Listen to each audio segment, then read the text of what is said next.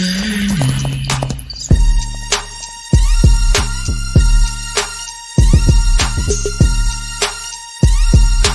week on Journeys, double Southern Award winner, Chantal Sutherland, Chantal Sutherland, Chantal Sutherland, Sutherland.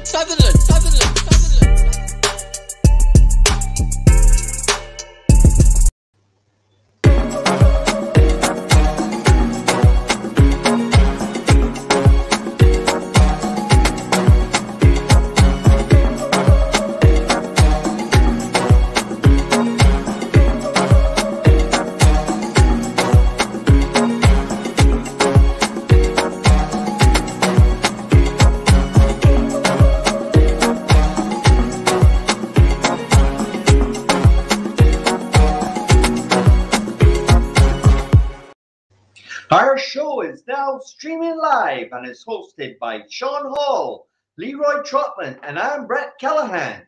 It is now 7 p.m. on Thursday, May 5th, 2022. Our show is proudly sponsored by the Barbados Turf Club, horse racing at the Garrison Savannah, and our newest sponsor, the Barbados Tourism Marketing Inc. We've got a busy show, so let's get to it. Here is our show host, Sean Hall and Leroy Trotman. How's it going, guys? Yes, man. Great. Good night. Everybody Good good? evening, guys. Yes, yes. You guys are ready for a wonderful show and have some fun in it at the same time? We're ready. I'm wearing my Very pink. excited. Sorry if I didn't give you guys the memo, but I'm wearing my pink. Not only do I have a beautiful lady on tonight, but tomorrow's also late there at Kingland. I mean at Churchill. Okay. Sorry. And don't forget, this is our first lady we're having on the show. Okay, and at the same time, I want to just a little sadness here of, unfortunately, in a horse racing game on April 29th, there was a young lady at 20 years old called Collie. I think it's Collie Witt. She worked for Joe Sharp.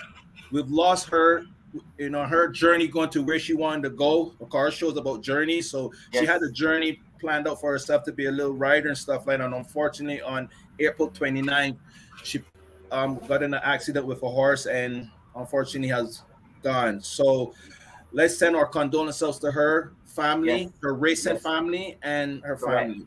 So guys, let's always remember this horse racing game. All horsemen around the world. It's a very dangerous sport, and everyone needs a little bit of hand and a helpful prayer every now and then.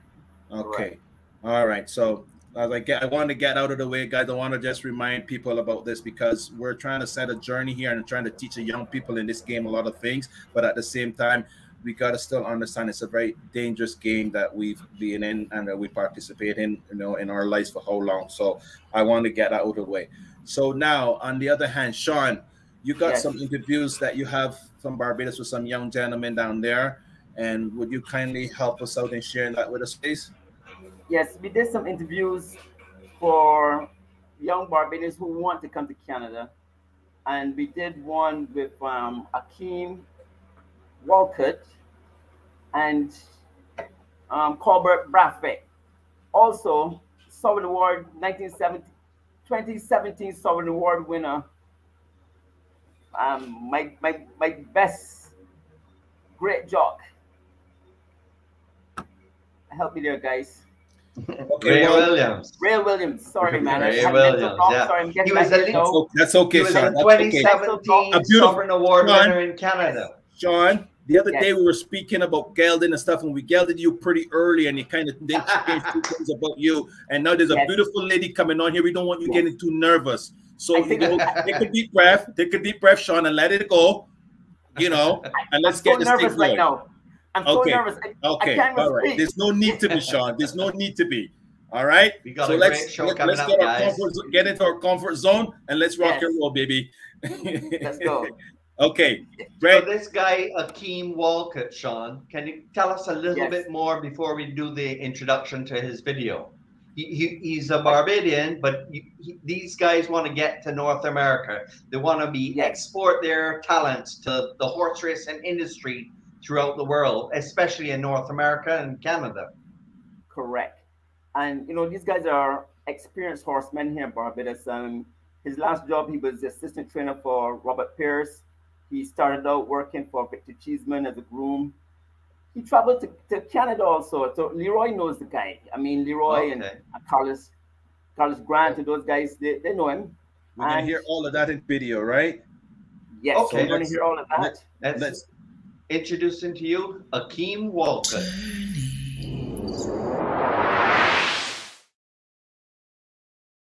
Sean Hall here, the host of Journeys with Akeem Walcott. Started in Barbados with Victor Cheeseman, ended up working assistant trainer for Robert Pierce. But the beauty about it is you had some experiences in Canada. With my co-host, Leroy Trotman, you also know Carlos Grant. Tell me your experiences that you have had in Canada. Basically, my first time went to Canada was in 2013. When I met Carlos Grant first. You know, he was a very nice guy to me, and he was my mentor. He and Leroy Trotman. You know, Carlos showed me a few things. You know, showed me a lot of notes. You know, take me around the barn, and it was a good experience. You know, and then after he moved me on to Leroy Trotman, which was another good man. Another good man, and I did live in Brampton. And I used to ride a small bike, and it take me an hour to get to Woodbine track. So Leroy here, who's this Bajan guy riding the bike from Brampton to Woodbine track, and it takes an hour. And who's this young man so eager to learn about horses? Yes. And after I sit down and have a chat with Leroy Trotman, and he was working for Rebecca at the time. Right. And Leroy always tell me, Akeem, it's good to dream small, but it's also good to dream big. And when he said that to me, and he showed me some good pointers, some good tips, and it was a good experience there. And the knowledge I know from there and here in Barbados, you put 2 and 2 together, and I basically want to dream bigger, Great. and have a chance in the outside where I'm dedicated to work hard, and my mind is focused, and I know what I want. So your plans really right now is to get to Canada, to see where you could get out of it? Yes. Okay. Yeah. And I know if I go to Canada, I know I will make good things about it, and I will make also a name for Barbados as well. Great. Great. Because that's what we are about up there, man. We really like to push our Barbadian roots, really, and we like to showcase our guys who are doing well. I'm doing it here now with this show. I'm showcasing you to the Canadians who I'm hoping that when you go to Canada, you will be recognized from this show and easily picked up, get into the job. So that'd be great, man. That'd be great. Yes. So I'm hoping that this year sometime you'll be looking to go? Yes, this year, hopefully, fingers crossed. And I'm ready to go. I'm ready to go now. All right. Well, folks, this is Akeem Walcott, looking to his journey to Canada, and remember his face. He's a big, tall guy, strong guy who works well. Hope to see him in Canada this year, 2022.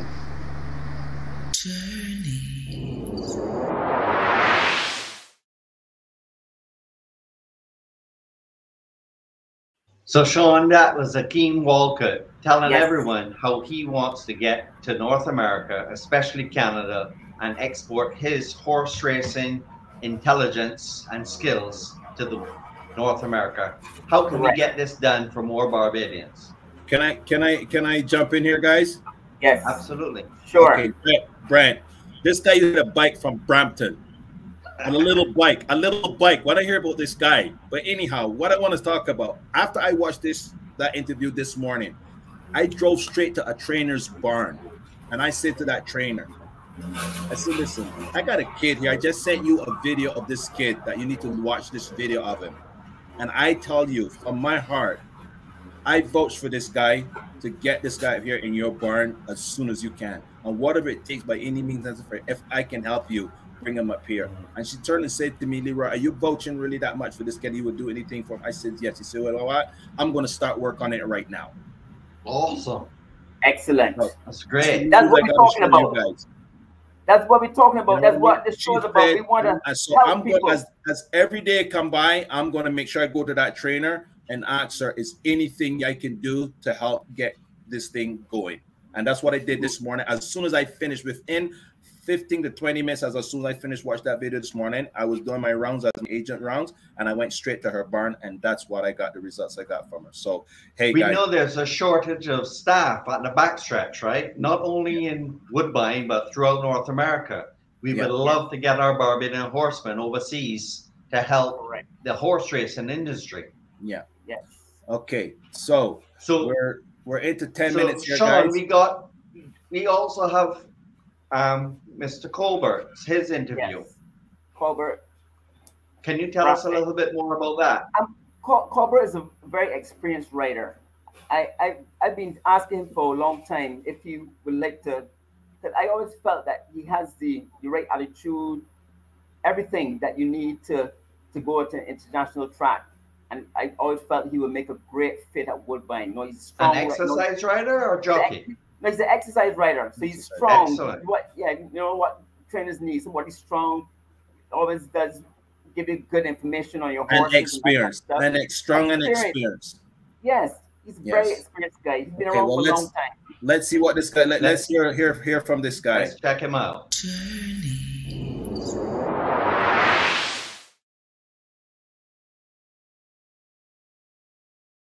Hi, I'm Sean Hall from Journeys, the host of Journeys. I'm here with one of Barbados' most experienced riders. Good day, my name is Colbert Buffett. I'm one of the more experienced riders at the Garrison right now. And it's been a journey so far. I love it, you know, teach you a lot, patience. And I thoroughly enjoy it. It's been, a long journey, but fruitful. You have the good days, you have the bad days, but look at that, it's great. How long have you been riding?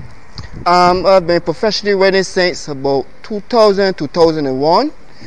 And I got introduced to the game by Mr. Patsy Springer resting in his grave. And he's the person who actually got me. I used to be breaking horses before for him, but he actually got me down here, and from there, I've been on my own, and give gratitude to the trainers that are around here too, because I work for most of them, and I learned a lot since then from each and every one, not harnessing something from here, harnessing something from there. So I put it all together to make it one in my own style, and I think that I've been pretty successful, and especially when it comes to the younger guys and the younger riders too, you know, so I think it's pretty good.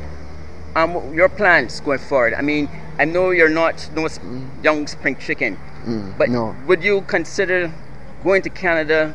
I've been telling you for years now that you should be there. If the time, if that rises, would you make that journey? Yeah, if the opportunity arises, I will surely take it, because being at the top of your game and there's always youngsters coming in, you help them as much as you can, but you can't always be there with them, so you have to make space for some. If someone doesn't get an opportunity, how can they rise? So if it does come, I will surely take it with both hands, and hope to see the place and experience more, gain more than what I have learned, because it'll be new territory, new tactics. Your eyes will be fully open to what it is out there in the outside world, rather than here at home. Home, you're comfortable. Outside, you are more into it. It's more of a business now. You have your P's and Q's have to be there. So I think it will be a good journey. Well, Robert, thank you very much for doing this show. We're now exposing you to many people in Canada that you're open to come, and I'm hope to see by the end of this year or by the middle of this year you're on your way to Canada, my brother. Thank you very much. Ready and willing. Thank you. Hello, my name is Colbert Buffett for Journeys, and don't forget to hit that subscribe button.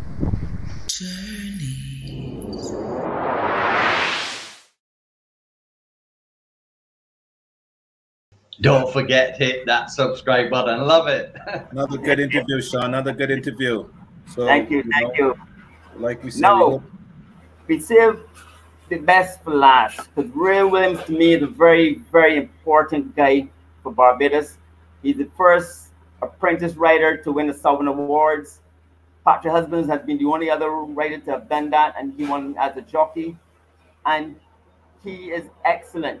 He's a Queen's College guy, very well spoken, very bright guy. And let's go. Let's hear this guy, man. Brilliant. All right.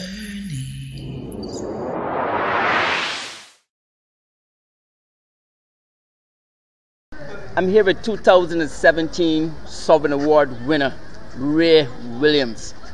And the question I have to ask you now is, Ray, what are you doing in Barbados at this time? Canada's open. What's going on, man? Originally, I came back last year, July. My grandmother, she wasn't doing too well. And to be honest, I thought that would have been the last role for her. So I wasn't able to see her in 3, maybe 4 years. And growing up, you know, I was always able to go there when I needed some place to stay, or if my parents were working, I had to go there and she would take care of me. So I would have felt really guilty if I was overseas, didn't get to pay my respects to her while she was here. But thanks God, she's doing way better. And if the opportunity presents itself for me to go overseas, I definitely would take it. Man, listen, so you're not only a family man, but a man of class. I mean, it takes a man of class to want to do that. And I appreciate that, you know, you're showing your elders respect and that kind of stuff. So you have no real plans to go back right now, or is just you're thinking about Barbados for the rest of the year? Well, you know, everyone wants to be home. You know, home is home. You know, like whenever you come home, you get embraced from the fans, from the people, from your family, of course. Mm-hmm. But I have plans to go over. I want to go to the U.S. and if that doesn't work, you know, I can always go to Canada. But I've been in Canada for maybe the better part of 2-3 years, mm-hmm. and there's more. Canada's great. I love it. It's mm-hmm. taught me a lot. But there's more opportunities overseas mm-hmm. in the U.S. and there's a lot of tracks you can spawn across. Mm-hmm. So I've been trying to see where I can fit, that I can be successful. Mm-hmm. I can go anywhere I can go. Let's say for Keeneland, for example. Mm-hmm. Yes. I can go to Keeneland, yes. and mainly all I would get out of it is saying I rode at Keeneland. Mm-hmm. You know. So, but I want to go someplace that I can work, be successful. So I'm just trying to find the right fit for me. Mm-hmm. Get an agent, go out there, work hard, and hopefully get an opportunity further down the road. Okay. The question I have for you now is, how is your weight? Because I remember when you won your Sovereign Award, Jason Fort Wonder, because he's shorter than me. I remember him looking up at you. Mm-hmm. You know, he said, "You look like a football player." How's your weight, man? It's good. It's great. I had a fall in Canada, and that's really the only time I've been battling my weight. I was immobile for about, let's say, a month and a half. Mm-hmm. My weight skyrocketed to about maybe 140. Wow. And I'm 6'2", so you know it's hard to get back down. But I work out like 5 to 6 days a week because I have to. If it gets away, I know it's going to be hard mm-hmm. to pull it back. And right now it's like 114, 115, just wow. naturally. I think I was like 111. I rode a horse for Robert Pierce, rear pointy, mm-hmm. and I had to been like 111, 112. So it's thereabout. It's wow. good. For a guy at 6'2" to be 111 pounds, man, that's amazing, man. Wow. But let me tell you something. I just want to mention one thing. Your Sovereign Award year. How was that for you? How was that feeling like winning a Sovereign Award? Because you're the first apprentice to do that from Barbados. Patrick Husbands has done it as a jockey, first apprentice. It was special, of course it was special. What it made it even more special is that every part of my family was able to come up there in Canada, and they were able to share my success with me some way along the line. Mm-hmm. And then winning it, my mom was there. So, you know, you always want to make your mom proud. Yes. So I was walking up to the stage. I was definitely proud to see her there, you know, her eyes were filled with joy, you know, water coming down her eyes. It was special, you know, and obviously to be in a category like that, that's a good cap to have. Wherever you go, like 100 years from now, you always be, I was the first to do it, you know, so definitely I thank God for that opportunity. I thank him for keeping me safe throughout that year, and obviously to the owners and trainers who gave me that opportunity, the ones that helped me a lot. I have a lot of jockey friends, like for instance here, Rashid Hughes, Jason Leacock. I go to them even now as elders, and they help me a lot overseas, like Santana, Irad, Tyler Gaffleon. Those guys help me a lot. Even if I make a mistake, I go to them. Big names. And they're very humble guys, very, very humble guys. They help you, and I think that's what it's all about. You know, never be afraid to learn. Never think you know everything. Safi Joseph Jr. Yes. I was working for him for a little bit in Gulfstream. He was actually going to give me an opportunity too, but then COVID had just skyrocketed, and at that time, you couldn't get a jockey's license because of the COVID. If you were working on the backside, you had to stay as an exercise rider. But he's taught me loads over there too. So I have a lot to be thankful for. I didn't just get up one day and it happened. You know, it was literally blood, sweat, and tears, and a lot of help along the way. So I'm grateful for that. Wow, Ray Williams, thank you very much for doing this interview. And this is Journeys. This is Ray Williams, and we're out.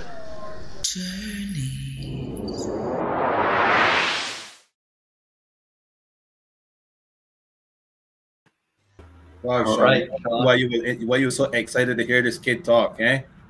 Now I see. He's great. Wow. 6'2"? 6'2". I had 11 pounds.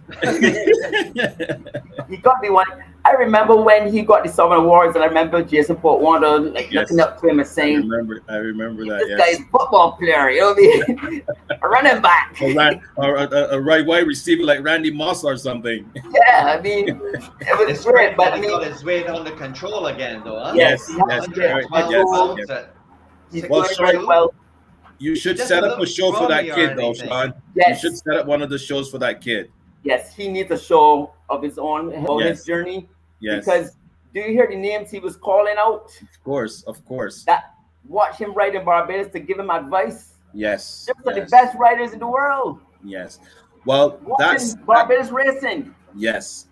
Crazy, well, man. that's saying that we have someone waiting because we have a young lady in Barbados right and also right now. And hopefully that she's tuned in, or she probably watched this after or saw somebody tells her about it, so that she can tell us a little more about it. So let me introduce our wonderful guest that we have sitting in the back waiting, a lifetime earning award jockey, Chantal Sutherland. Chantal Sutherland. Yes, earnings of $55,838,263 in earnings. Wow. Yeah, 1,160 wins, 22 great stake wins. Wow, Shani. How are you doing, Chantal? Good. Looking as wonderful as ever. Say hello to all of our audience, Chantal, please. Hello, everyone. I'm so excited. Some really fun guys. Good. So, Chantal, you know what this and Barbados, yes. That wonderful. Yeah, those two guys are enjoying that wonderful weather down there, Chantal. So I don't really want to talk to them too much right now. I remember getting cold and their wonderful beaches and stuff. I'm very upset with those guys. You know, you see Sean is getting a good laugh at it right now because he sent a picture show the other. He's going to the beach with horses, and I got really upset about that the other day too, Sean. By the way. But, well, anyhow, Shani, have you ever seen the horses swim in the beach in Barbados? I haven't seen them swim in Barbados, but I've swam with horses before. But it would be kind of cool to see that, like a bunch of them. Sean's got a bunch of video footage. He loves it on a Sunday morning going to the beach with the horses. I think it's so great. I wish they had pools here at Gulfstream and like they do in Dubai. Well, Shani, this show's all about journeys, and this is about your journey. But before you get into your horse racing journey, I want you to speak a little bit about your hockey. You're very athletic. You started in field hockey. It's something that we play a lot in the Caribbean too growing up. So, and you got a chance to go to the Canadian Junior World Cup team also. So could you just talk about that a little bit before you get into your horse racing journey, please? Yeah, I was like 13, 14, and I really wanted to play field hockey and be really good at it. I wanted to play for Ontario, and then I tried out. I loved the game, and then I was really strict and really disciplined with myself all the way through high school, and I ended up trying it for the Junior World Cup, and I made the team. But I was once I got to around 18 years old, 19, all the girls grew up around me, and the game got really fast, and I kind of found myself on the bench, and I didn't want to be sitting on the bench. I really wanted to play, but I was really getting knocked around by some of the bigger girls. Like I stayed 5'2", and they were coming out at 6 feet and big, and so I kind of said maybe there's another sport for me. And I've always been in horses and broke babies, and you know, worked at a training facility my whole life, and I didn't grow. And I said, you know, I've always wanted to be a professional athlete.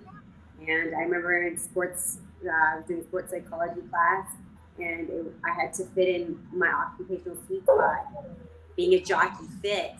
And I said, you know, I don't know if I'm ever going to be any good at it, but it's my passion, and I love horses, and I want to be an athlete. And so I said, I'm going to go for it. I'm not sure if I'm going to make money at it, but I hope I do. And if I work really hard and it's what you love, I think that anything that you love and work hard at will be a success. That's right. That's right. Okay, so that was all about that hockey thing, because you know we played a lot of that in Barbados. I don't know if they still play a lot of it in Barbados now, Sean, but I know we did play a lot of field hockey down there, you know. And would you say that if you can incorporate that your hockey with your horse racing, would you say that did anything for you between going into horse racing or going into horses as toughening you up or anything like that? Yes, I think the discipline of training, you know, getting to the pitch an hour before your game, practicing, warming up, getting focused, and then practicing, you know, 3-4 hours a day. It's you're training, weightlifting, diet, hydrating yourself, all those things. You kind of you learn, and you kind of learn a routine. And then I for sure took that into racing, but racing went to a whole nother level. A whole nother level. Okay. Well, then share that journey with us then as you went to that next level. So when I first went into horse racing, you know, I worked with, I said, I'm gonna be like my dad is really big in the stock market, and he would always tell me, you have to invest and then you watch it grow, but you have to really invest carefully. And I wanted to invest in myself, and the time I put into racing, I became a jockey. And I went and I contacted Angel Cordero. So I did that, spent a year in the United States practicing, went back to Woodbine, and then took out my license. But I had ridden my whole life. And then the horse racing part, galloping, I did that for 2-3 years. And then I spent that year with Angel, which really changed everything, because race riding is so different than regular riding or polo or 3-day eventing. But I did have the balance for it, so that was great. But the actual technique of racing, and then as an apprentice, I didn't really have the strength that I have now. I had to be lighter, so it was really hard. So you're torn. You have to, you know, you need that advantage. You need that 10 pounds, because why would anyone use you? But I really tried to get polished before I started, and then, you know, the rest was history. Won those 2 Sovereign Awards. And then it was when I went to the United States for the winter time. I met Mike Smith in Florida, and he took me to the next level of training your body. And then I've taken it to another level of diet, exercise. And I feel like the combination of boxing, yoga, and what else do I do? You know, cycling, sometimes go to a soul cycle class. But for me, the most important thing was a yoga. And it's not yoga, like weightlifting yoga. There's hot yoga. I do the weightlifting yoga. The hot yoga, I do balance. I do a lot of handstands. And all this yoga is not only, it's so great for if you sustain an injury, you're still flexible. And at my age, like I have so much core strength from it, and also just the ability, like my shoulders are strong. It's just such an incredible thing to do, not only just for flexibility, but your mind, mentally. It's really tough to lose a lot, and it's tough to be a punching bag for a trainer and an owner. And even when you win, you get taken off, or people that you're, you know, you rode a female. What you shouldn't have to expect to win. And I got that one the other day. And it's just, yeah, so the mental part, flexibility, strength, and also just the detoxing your body all the time, cleaning your liver. I mean, even for anyone, going in the sun is so great for you, great for your skin. So that would be my journey to getting where I am at now, and then really sustaining myself. And it is hard work. It's a full-time job. When people say, "Oh, well, why don't you just," it's like I'll eat myself out of a job. I have to be very careful. I remember early on in my career, I got into the habit of flipping, like most jockeys do, and I do not do that now. I'm super, super healthy. I have a very balanced relationship with food, which took years to get, and it's so much more, so stronger, mentally stable. So I guess in a nutshell, that kind of, I think, wraps it up. I think. But what about Lasix? I read something, but you talked about Lasix somewhere. I never took Lasix. You never took it? Okay. I saw a lot of other jockeys struggle on it. I Yes. feel like Lasix is so dangerous for Yes. humans because we lose all that synovial fluid. I did see Mickey Walls do it, and I probably shouldn't name somebody, but I remember at the end of his career, he really struggled, and it really was hard to watch because you have to remember that our heart is a muscle. Yes. That's a heart attack.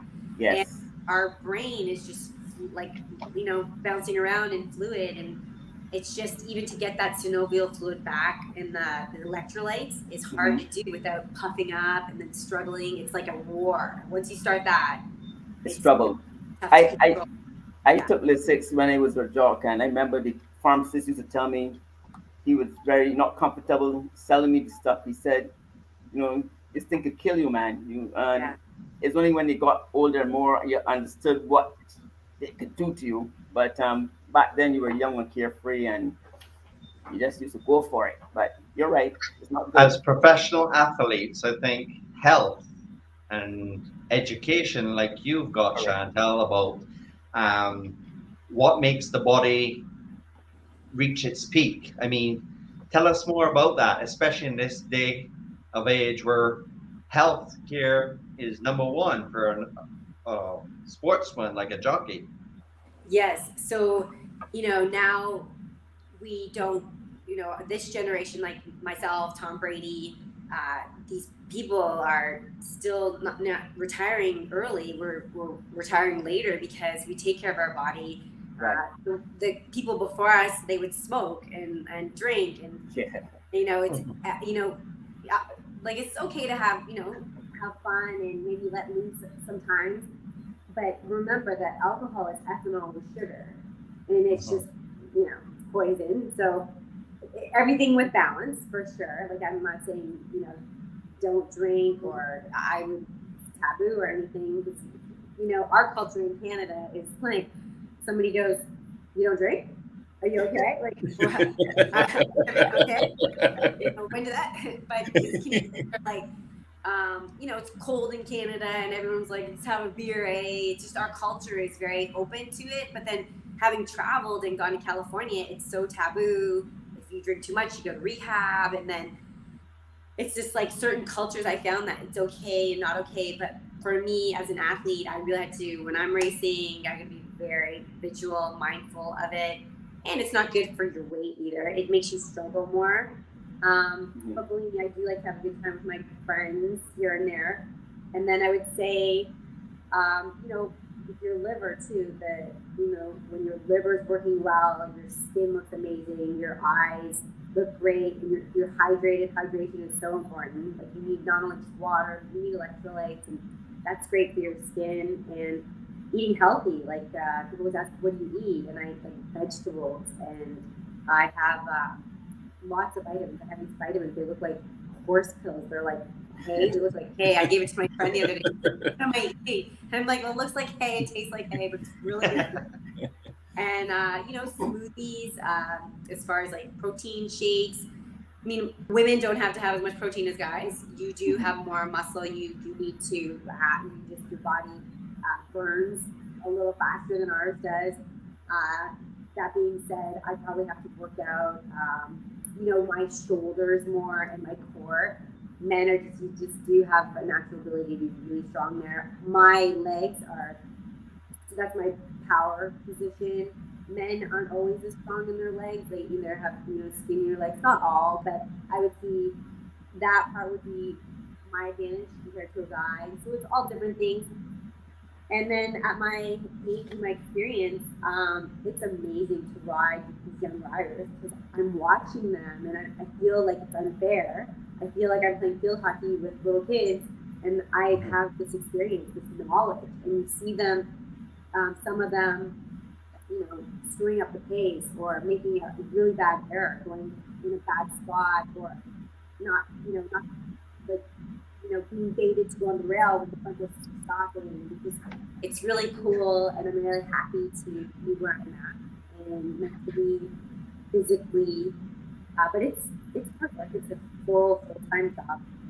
Well, that's a great tips for all the young sportsmen and jockeys out there. health, body health. You have to listen to your body and be sensitive to it. And the more healthy you are, naturally, the more efficient your body will be when you're racing. Yes, and you do owe it to your trainer, to your owner, to be able to go there and help a horse, like major. You have to be strong enough that your body, you know you're helping, you're not getting exhausted, that you're ready to ride the next one, you're ready to ride the next one. And when you don't feel like that, that means you got to get in that gym, and you owe it to yourself. And, you know, there are days where I'm like, it's hot, but I go and do hot yoga more. I go in the sauna more to get used to that heat. And you have to teach yourself, and your body will adapt. The human body is incredible. And what you eat will show up. Like, you eat garbage, you will look like garbage. You eat well, you're going to look amazing. Shani, before I go any further, Shani, could you pull up your volume a little more on your computer? I don't know if I'm getting a little bit low back here. I don't know if the audience is hearing you as well as I'm not that well. Okay. That sounds a lot better. Brent, we're okay there, Brent? That sounds great, yeah. Okay. All right, Shani, so from the health part of the game, you've kind of, and teach us a lot there, but let's go to October 9th, 2000, where you rode your first career race, right? Yes, that was at Woodbine. And yes, at Woodbine, because I want to, let's not forget our home ground here first before we get into the big, big guns over there, okay? So let's sit back here a little bit and let's talk about home a little bit, because you've done pretty good here for yourself, been on a few nice stake races at Woodbine and stuff like that. So let's, you know, get into the journey part of Woodbine here first before we jump to the big boys. Okay. Woodbine was amazing for me. It was, I love the Canadian mentality. It's where I learned to work hard, and I just love Canadians. They're just nice people, and I love Bajans. They're just so cool and always kind, and I never ever felt any racism. I never felt, because I'm a woman, I, you know, couldn't be a jockey. Everyone was super supportive. And even being a minority as a woman in the room, I never felt like that there. Canada's very multicultural, and I love that about Canada. And I also love my agent in Canada. There's a huge part of being a jockey is not just yourself. You have a relationship with an agent, and they work very hard for you.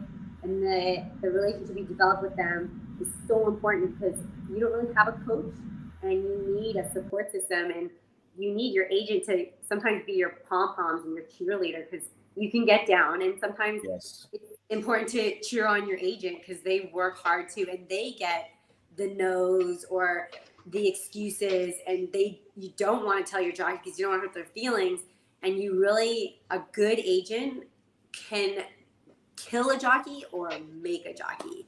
So they're always in behind the scenes, and they never really get spoken about. But I would say my best agent ever I had was John Bell, and I loved Don Parente.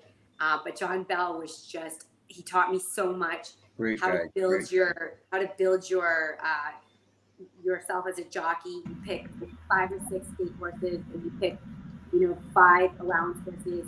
You pick an outfit that's successful, and you get anchored in and build a tough, strong, loyal relationship. Then from there, everything fills in.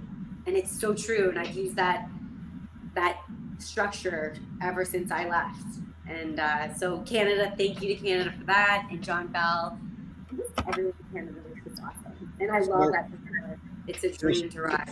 Speaking about John Bell, how did that relationship started?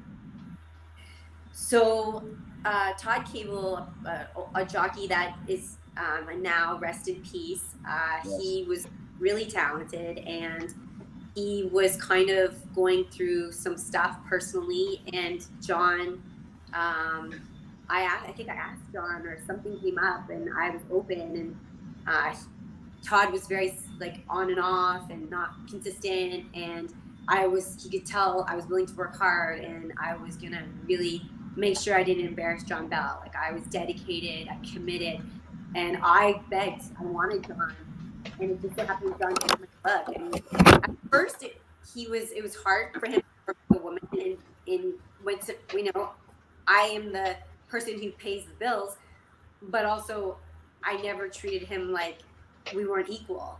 But I think when I would say, I really like this horse and I don't like this horse, he's like, no, you're going to ride what I put you on.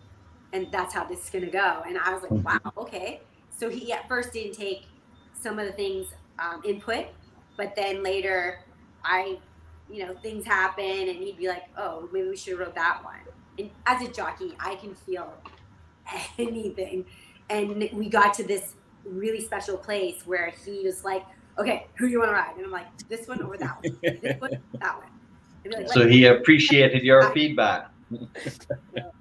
And it was awesome. Once we did that, we were really tough and awesome. And I guess I was chasing Patrick Husbands and Mark Cassie for a long time. Well, a great. Go ahead, Sean. No, I read somewhere, but you talked about your relationship with Todd Cable, though. It didn't sound good. Can you go a little further on that? Todd was a bully, and he was the type of guy that when everyone's sweating in the sauna, he'd leave and turn it really hot. It's hard to get the sauna at a place where everyone can be comfortable, and some of the guys had to spend a lot of time in there, and they would complain with that. He was very cantankerous, and he it just found him to be, when I got successful, he was maybe, lack of a better word, maybe a little bit jealous, but I mean, he had way more colorful career, but a lot of success in comparison to me. The guy won everything, but I think he was in either intimidated or just he was in a really challenging place in his life, I think. So it poured over his temper into the room, and to be around this unpredictable person. And I know I've gotten my conversations and confrontations in the room. It's a very job that, like, when you think road rage is real, like horse rage is it's your life out there. And when people make mistakes or they do something on purpose and disrespect you on horse, it's really challenging to not get really upset. But I think Todd was more, it just was different. And I think I came in and he was a bully a little bit, not just to me, to a lot of the guys, like to the point where you'd be in the gate and he would just, like, he would go over and grab, a man in their private area just before the gate broke. And it's just like, it's not even like, if you, just because it's two men, it's sexual harassment. You're not allowed to do that. And it's just, it was, no one said anything back then and they just let it go. But it was so inappropriate. The word would be like dominating to some of the people.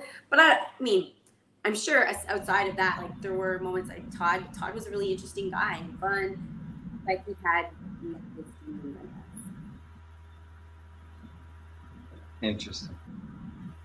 Well, in any game you come into, you become, competitive, and nobody always, the guy that's always at the top, everybody's trying to dethrone him, right? And sometimes guys use by any means necessary to dethrone any guy. I mean, in any sport you go into, you'll find that you have the guy that competes at the right level and the right way, but then you have the guy that wants to compete and he has to cheat to compete in order to get there. Sometimes those guys never become successful, and then there's guys that become successful with it. But down the road, at the end of it all said and done, it all comes to light.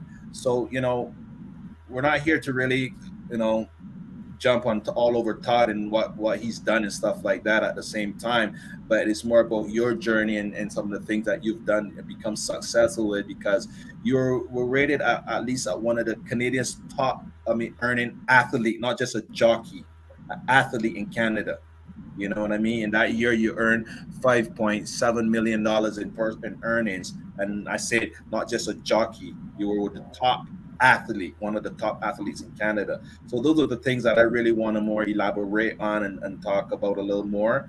Me doing that, and you, as to say, as a female, I don't want to speak too much on that female to put you in a different place, but you compete in the room with a lot of guys, and at one point, and some points you're in a race with all guys competing against.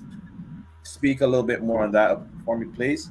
Yeah, I feel like, you know, and rest in peace, Todd. Todd was, you know, he was very well loved by a lot of people, and he was incredible when he was at the top of his game, and he was an incredibly intelligent rider. And I would take that. Like, so many of us really have a lot of respect for his ability to read a race, and even to this day, it's just he had a gift. And then, you know, riding with all different kinds of cultures of men, I feel that I have a lot of respect from a lot of the guys now, and it took some time to get to that space. I had to prove myself. I don't have to prove myself anymore. But sometimes you'll get a newer jockey's room, and you're going to get someone who's going to push back a little bit. You know, you're a woman, and everyone's culture is different. And I know that, you know, the Latin culture, there's not many female jockeys, and a lot of females are moms, and you know, it's just a different upbringing, and that's okay. It's just some men are accepting and some just are not, and it's just a new way that I have to, you know, kind of work around, you know, being a jockey. And there's always going to be one or two other track that you're going to like, and it's taken a whole year really to get to know the guys here. And I would say, like, I really like all of them. There's one or two that we seem to always get in a race where somebody's, you know, yelling, or somebody's getting mad at somebody, or someone's cutting it too tight, or shaving someone, and you know, it gets dangerous, and it's already dangerous for the horses. So I mean, I think it's really important that as a group of jockeys, I know we got to compete, and I know you want to win. I know you want to feed your family. You want to be the best.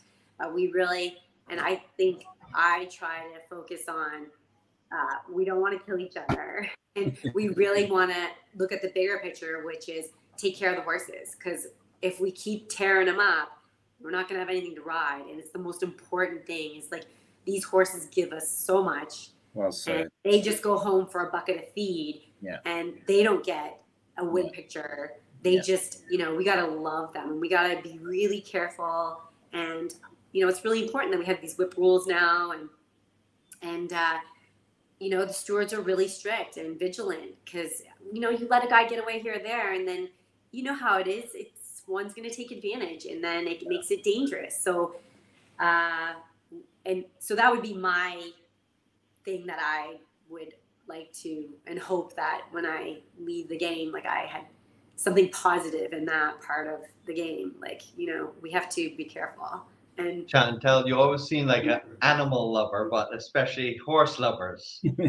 I mean, what about the animal? You talk so highly of the horse just now, and they run a whole race just for a bucket of feed. They're great animals, aren't they? they're incredible. Oh my God. And then when they fall in love with you, and it takes only, like, you know, 10 minutes to sit at their stall and maybe wait for them to hug and nuzzle you and kiss you, and then you give them a mint, and then they see you again, they know who you are. I had one, I love him. He just would hug me with his head, and he just would, like, he wouldn't bite me, but he'd just nibble on my belt, and, like, and I know you guys all have felt it, and if you could, like, it's the most amazing thing in the world. Like, they're so loving. Yes. So. There's always that one or two horses in your career that stand out, and I remember riding a horse in Barbados, Coubird. Sean, you might remember. The horse loved the groom, and the groom would go hiding from the horse in the different stalls and would just shout his name, Bird, Bird, and the horse would be there looking for him. And I mean, he had such a great connection with that horse. Sean, mic is off. Sean, your mic is off. We can't hear you, Sean. Sean, you're not Shani, not Shani. Okay. No, I was saying that that was Archie with Coubird. He would just go on hide. Yeah. Yes. And I saw it one time. I couldn't believe it, because Ben, he said to let him go, and he was like, "This is Coubird, the great Coubird. We want to take off his halter and let him go." And that horse just walked and was looking for him, like looking, following his voice. Actually searching. Yes. It was shocking. I couldn't believe it. But I saw that on my own. If somebody told me so, I won't believe it. But I saw it for myself. All right, Shiny, I want to play a thing here. Unfortunately, we can't get it on video, but I want you guys to listen a little bit, and then you can elaborate a little bit on it for us, please.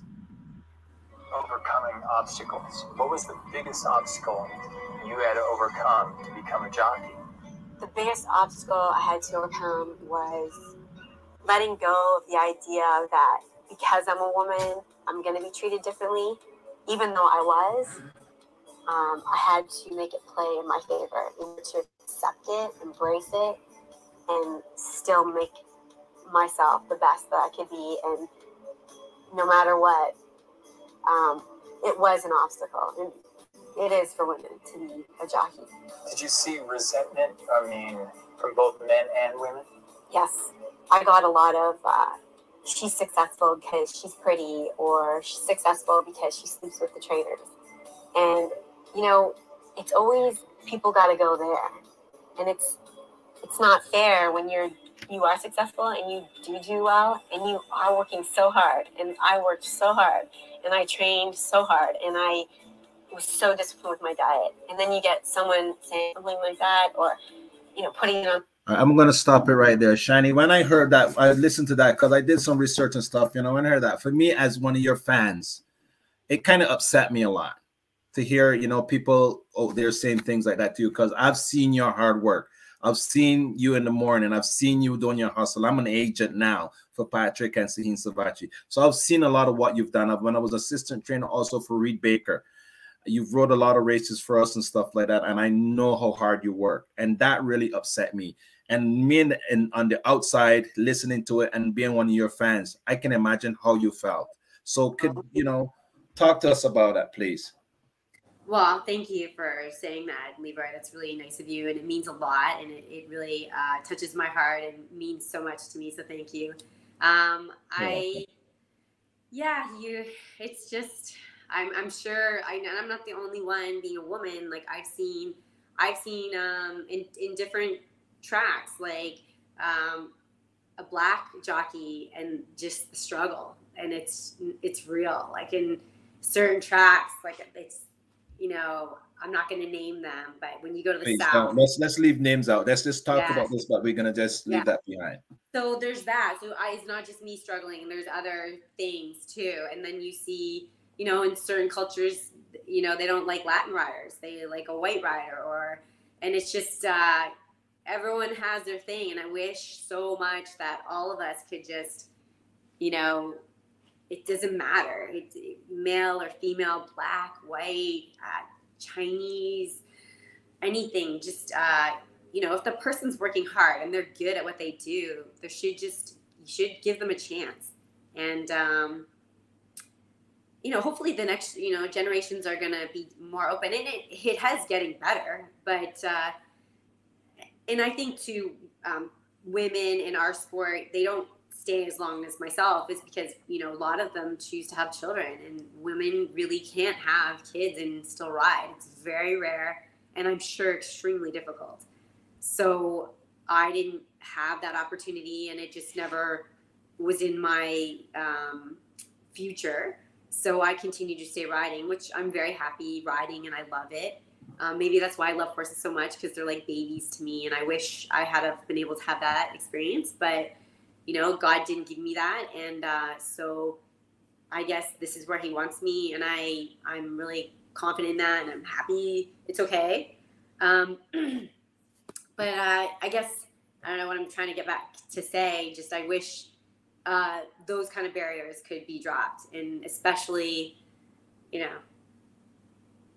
I just wish people would just give people more of a chance. If they put in the work and they can do, and they're athletic and all that, like this little girl that you're talking about in Barbados, I hope she gets a chance, and I hope that she will really work hard to get strong and physically fit. I mean, that's running, training, going to a gym and like doing weights and being able to push like things on the ground, like tires, and like she's got to get strong and to be able to push and help and hold a horse. And then once you have that, then racing gets so fun, because your body's working for you. And you can actually beat another jockey because they haven't done the work. Yes. And it's awesome. You're like, yes, And and that's when it really is exciting to be a jock. Yeah. So covering that part of it, let's get a little excited about the horses that you rode in Canada, some of the horses that you rode in Canada, some of the trainers that you rode and you became very successful with. And, you know, name some of those horses and stuff like that, some of those stake races that you won and stuff like that. You know what I mean? You won the Wonderwear twice. 2008 seemed to be a very good year in Canada for you. As I'm looking back at some of the stuff, you know, you went the With Approval, the Swingford, the Silver Deputy, you know, all these races you won on the Grade Stakes, the Mazarine, a lot of these nice stake races you won in Canada. It seemed as though you had a really good year in Canada with winning the Irish O'Brien Stakes, you know, all these races you won in Canada. Could you, you know, share a little bit with that also, please? I think it was 2000 is when I started riding, and then Gary Stevens said, it takes 10 years to get to be a good jockey. And I think around that 8th year, I was really just getting good at what I was doing. I was stronger now. I had more experience. And that was when I met John Bell, and just everything was just working. I was in a zone. I was focused, and I was just, you know, I had prayed for it. I wanted it. And it was like, you know, you're in alignment with yourself, with what you're doing. And that year too, I was so patient on the grass, and it worked for Woodbine. That grass course is just so unique and special. And then it just translated into Saratoga, and I was a queen of long shots, and I just was gutsy on the rail. I would take the time to wait. And I could feel now how much work I had, how much I didn't, how was the pace moving, what's everyone else doing, and then now I can see not just in front of me, I can see 3 or 4 ahead of me. And then it got really fun, because you know what you're doing, and you're athletic now, you're strong, and it does take time to get there. But that's what I think happened there. That was like it was when all the stars aligned and everything kind of came together, and I was just, you know, really. I was single in my life, just not worrying about anyone but me, and just really working hard. And I just got strong. Well, you're 2-time Sovereigns Award winner also too, right? Are those 2 trophies still the front and center inside of your home? Yes, I actually have it in my room. Up on this ledge. Yeah, no, I love that. That's a nice trophy. Yeah. I'm very proud of it, and there's some other ones, but I moved so much, like I don't even know where everything is. I know my mom has a lot of stuff, but yeah, I've moved a lot in my career. So I've lost a lot of things, but thank God. But I mean, because of those 2 trophies, and I'm doing it at home also, you know what I mean? I was hoping that, you know, you can say that they're still front and center inside of your home, and they're not, you can keep brushing the dust off of them, you know what I mean? Making sure everybody can still see them. Yes, and they do see them, and I have stuff around the house that's really cool, because I've had a really interesting career for sure. I've been to a lot of different places, and yeah, and I'm proud of myself. So it's good. It's good to love yourself, to be happy about yourself, and sure, you know, I have days where it's rough, but I would say it's been a great career. I hope I have so much more fun things to do, and I know that I'm going to be going to Spain, Madrid in September, October. There's a jockey challenge coming up, and then they're doing something in like Italy and some other cool stuff. Wow. Commentating. It's I have a meeting on Tuesday with this group from Europe, and I'll, you know, keep you guys posted. And when I do that kind of stuff and travel again, I'll do tons of stuff on Twitter. But yeah, like, my life is good. I'm not married, no kids, but I got horses. Having fun. You're having fun. So like myself, Sean, and Brent, we're Barbadians, and we have a lot of Barbadian guys, you know, at Woodbine Racetrack, and you've met a lot of guys there. But you also rode in Barbados, and you know, I'm reading something here saying that you were first leading rider at Woodbine, swept Jono Jones and with Brand Dancer, 3rd respectively in 2005, and then you stuff like that. So help me out a little bit here about that, your journey in Barbados. So when I went to Barbados, and just on a side note, Safi Joseph is in the Kentucky Derby with White Abarrio, and he's from Barbados. Yes. And he even has the whole Barbados, you know, the fork that you guys have. It's his, Yes. The trident. The Yeah. trident. Yeah, the He's trident. the trident, and he's so the accent's still really strong. His dad has a really thick accent, and what a great horseman he's become. And he's got like 250 horses at Gulfstream, and Wow. I mean, good luck to him in the Kentucky Derby. It's hard to do, and Barbados is a little place. Like, you guys should be so proud. And yeah, Barbados, when I went there, I was more shocked when I saw the wall. I was like, Bad at men. we gotta ride straight towards it, and and I remember the guys like, "Don't worry, Chantal, no worry, just go, man. Just north turn. Yeah, man, just go." Well, we're speaking with we have two guys here that rode there doing that. I mean, their life. And Sean always, you know, speak highly of our Barbadian riders. So, Sean, could you talk a little bit about how much you know, talk about our Barbadian riders and on that small track, and when they get to the big surface, what they? Yeah, I think riding at the Garrison really makes you a rider. You know what I mean? I mean, most of our guys that have ridden at the Garrison have gone all over the world, have done very well. So it has to be something. And I personally feel it's the racetrack. I had Jim Bannon on the show. I talked to him about it, and he said, Sean, when you ride at the Garrison, you could ride anywhere in the world. And I felt good to hear a guy like Jim Bannon saying that, you know, because he's been one of the best in Canada for many years at Annas and that kind of stuff. But I hit that wall a couple of times. It's not very nice. You know, it's not very nice. I remember I almost killed Chris Griffith one day, a morning. We were breezing horses, and both the horses fell, and Chris was on the inside of me, and I was on the outside. So I was pretty safe, but my horse was, I mean, his legs were all at Chris, and I was saying, how I could kill this youngster. I mean, but you know, we've all tasted the dirt going around there at some stage. Brett, you ever hit the dust around there? Man, I missed the wall, but the horse went straight for the fence, and I ended up chipping a bone in my elbow.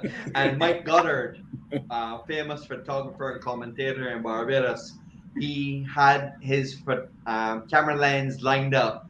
There was this horse, Jasmine. Everybody, this horse bolted around the turn.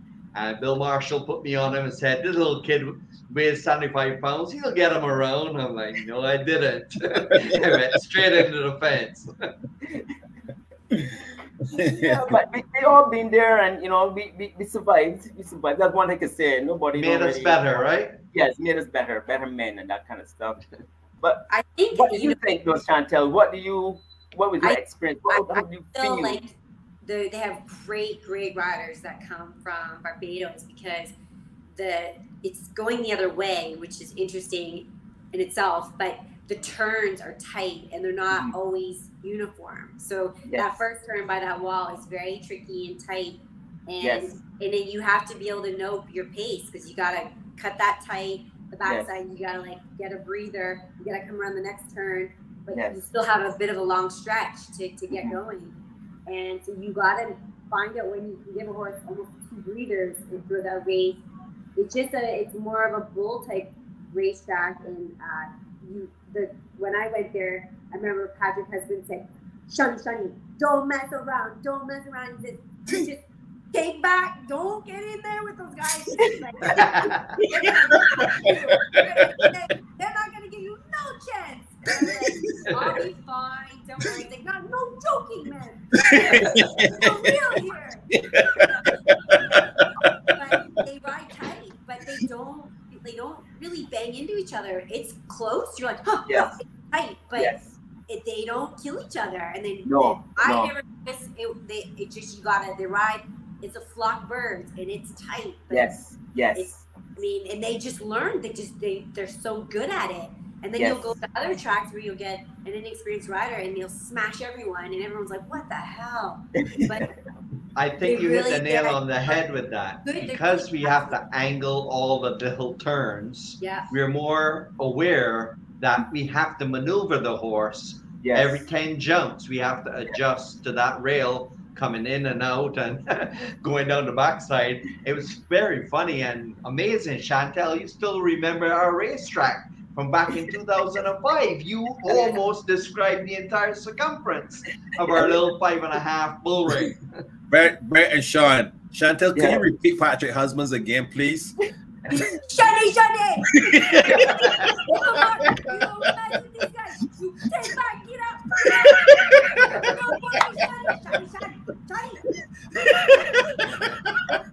I had to hear that one more time.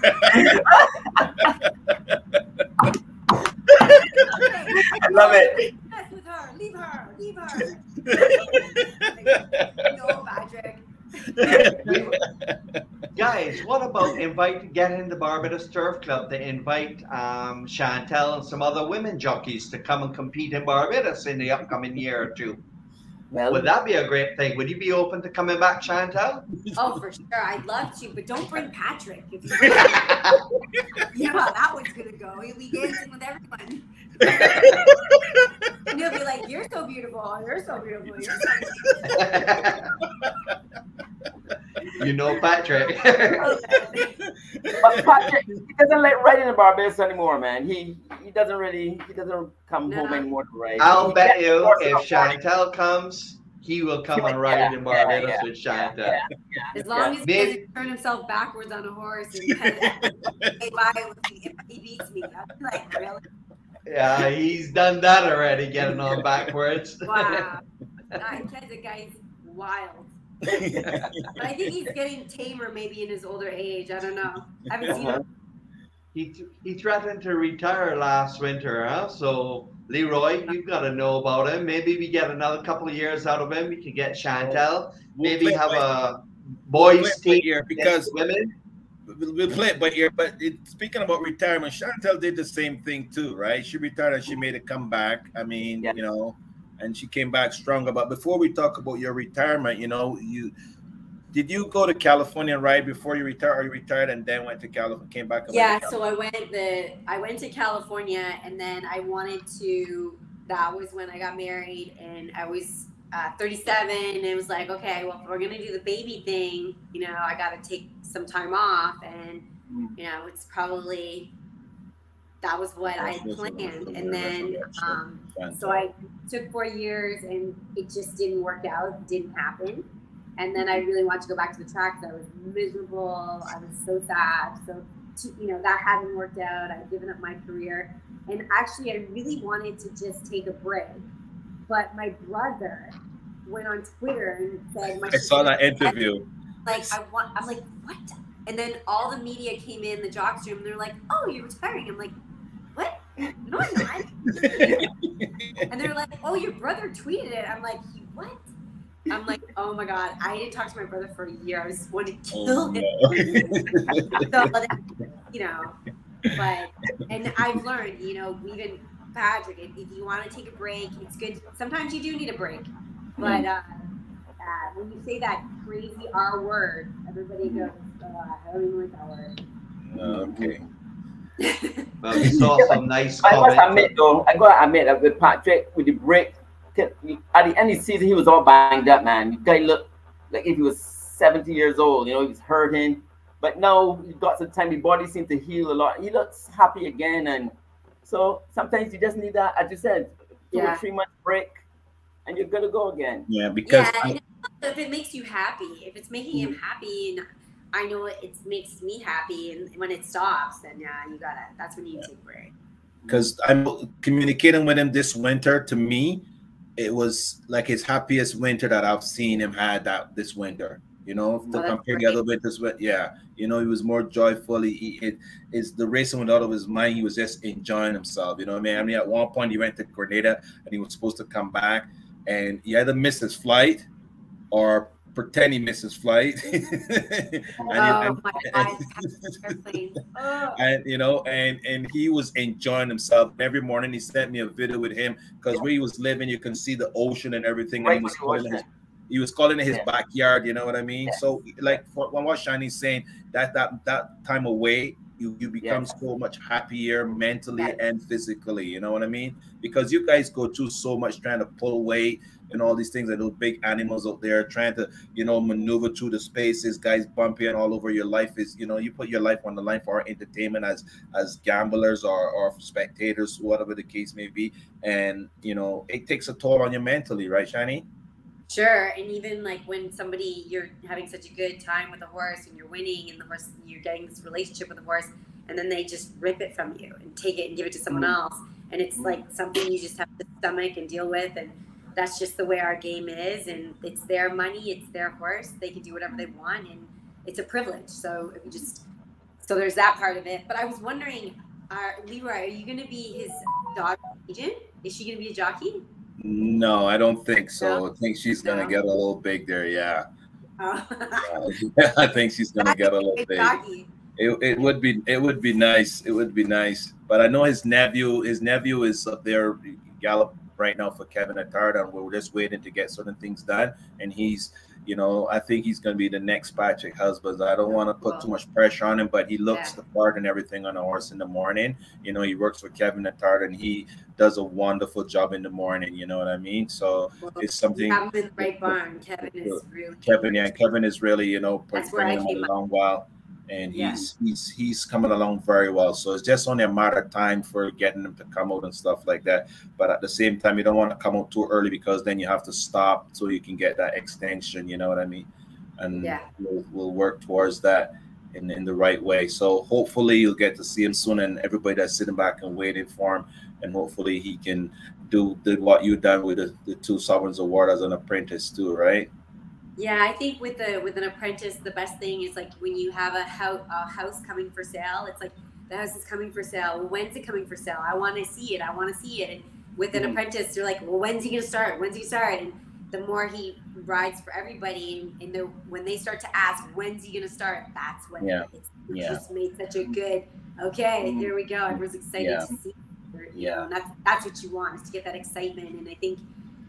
When I was an apprentice, that's kind of, I got lucky. That's what happened. I practiced, and they're like, when are you starting? You know? Yeah, and then coming out. So it's like, you know, so let's go over a little more. I know you got acquainted with Angel Cadero, you got acquainted with Shane Sellis and Edward Pardo, and all those guys help you with your skills and stuff like that. And also Mike Smith also. So you learn a lot from these guys. You rode for some great Hall of Fame trainers too, like Alan Jerkins, Todd Pletcher, and all these guys, you know. So, and the pleasure of riding some great horses, riding great stake races and stuff like that. How is it, you know, changing from riding, you know, great horses in Canada, but then you went to another level, riding greater horses and winning great races? And we're gonna touch a little bit on one of the horse that really put you on the map. I want to say, if I'm not saying the right thing, just change that for me. But talk about riding those great horses. You know, Game On Dude for sure put me on the map. But one of the horses that was a Canadian horse that was just amazing was Mind That Bird. Mind That Bird, yes. I remember I was working with Dave Cody, and the horse was just, we were working it, and I was getting a lot of babies for him, and he was lazy. And so I said, you know, Dave, can we have something that I can look at and chase? Maybe it'll wake him up. And we woke up, and we were like, wow, this is like a really nice horse. And Dave was like, you know, the gallop out, and when I passed the horse in the lane, it was incredible to turn a foot. And then we had a horse. And each trainer has their own unique thing. And some trainers get better horses because they have a different kind of success level. They have owners that spend more money.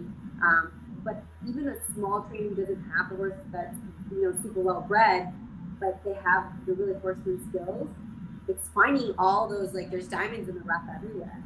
And it's fun to go and start, you know, riding for these younger kids. I ride for a trainer, his son just came from London, and he was at the school for 6 years, and he's really good. And he's only like, you know, 25.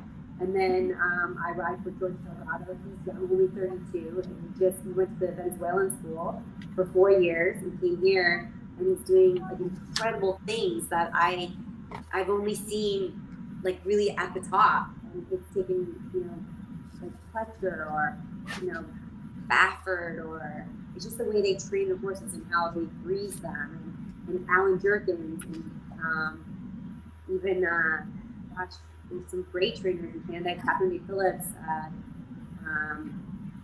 you know, Jimmy Day back in the day, but I didn't mind much with him. But it really is the breezing and how they caretake the horses and how their outfits run. And I feel like the most peaceful outfits that are calm, they have a really good vibe and they really have a lot of success. And I have to gravitate to the trainers that where you can tell when they breeze what kind of trainer they're going to be. And they're just being in their barn, and you know, okay, this is someone I need to stay close to. Mm. Well, we got a video here of the 2011 Goodwood Stakes.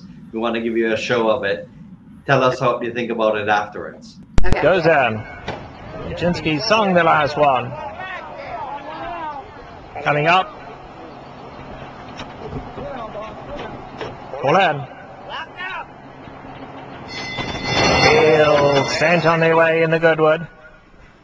Along the inside, Trey Borachos is going for the lead with Preamble now from the inside gate, Coyle. So Coyle will kick through on the inside to take the lead from Trey Borachos. Preamble right there. Now Game On Dude moving fast on the outside. Game On Dude going to be forced to go wide, but goes up to put pressure on the leaders. They couldn't be going any quicker out here. Golden It Is back in the 5th spot. Then we drop back to Nijinsky's Song, who's 8 lengths off the leaders. Mismatch is second last, and Awesome Gem, the trailer, 12 off them. They head to the 3/4 pole, and Trey Borachos on the inside and Game On Dude. Those two have sprinted away now. They open up to lead by 4.5. Coyle is quite content to let that pair go on with it in the 3rd spot. Preamble inside of that.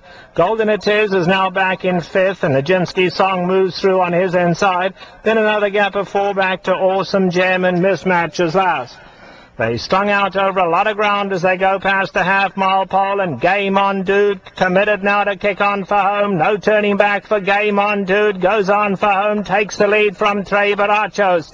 It's 5 back to Coyle, and let's see. Coyle is full of run though, and Coyle now looms dangerous from 3rd. Preamble is back in 4th. Then Nijinsky's Song, Golden It Is, Awesome Gem through far back. They come to the 1/4 pole. Game On Dude, but Coyle has dead aim on him on the outside. Preamble is coming into the picture too. Awesome Gem getting rolling late. They come for home. Game On Dude hanging on to the lead. Coyle down the centre. Awesome Gem coming with a nice run on the outside. But Game On Dude's full of run. He's finding more. Game On Dude goes on. Awesome Gem finishing stoutly down the centre of the track. But it's going to be Game On Dude to win it. And Game On Dude and Chantal Sutherland have taken the Goodwood Stakes. Awesome Gem a fast closing 2nd. Coyle just didn't go on there to settle for 3rd. And Mismatch was 4th.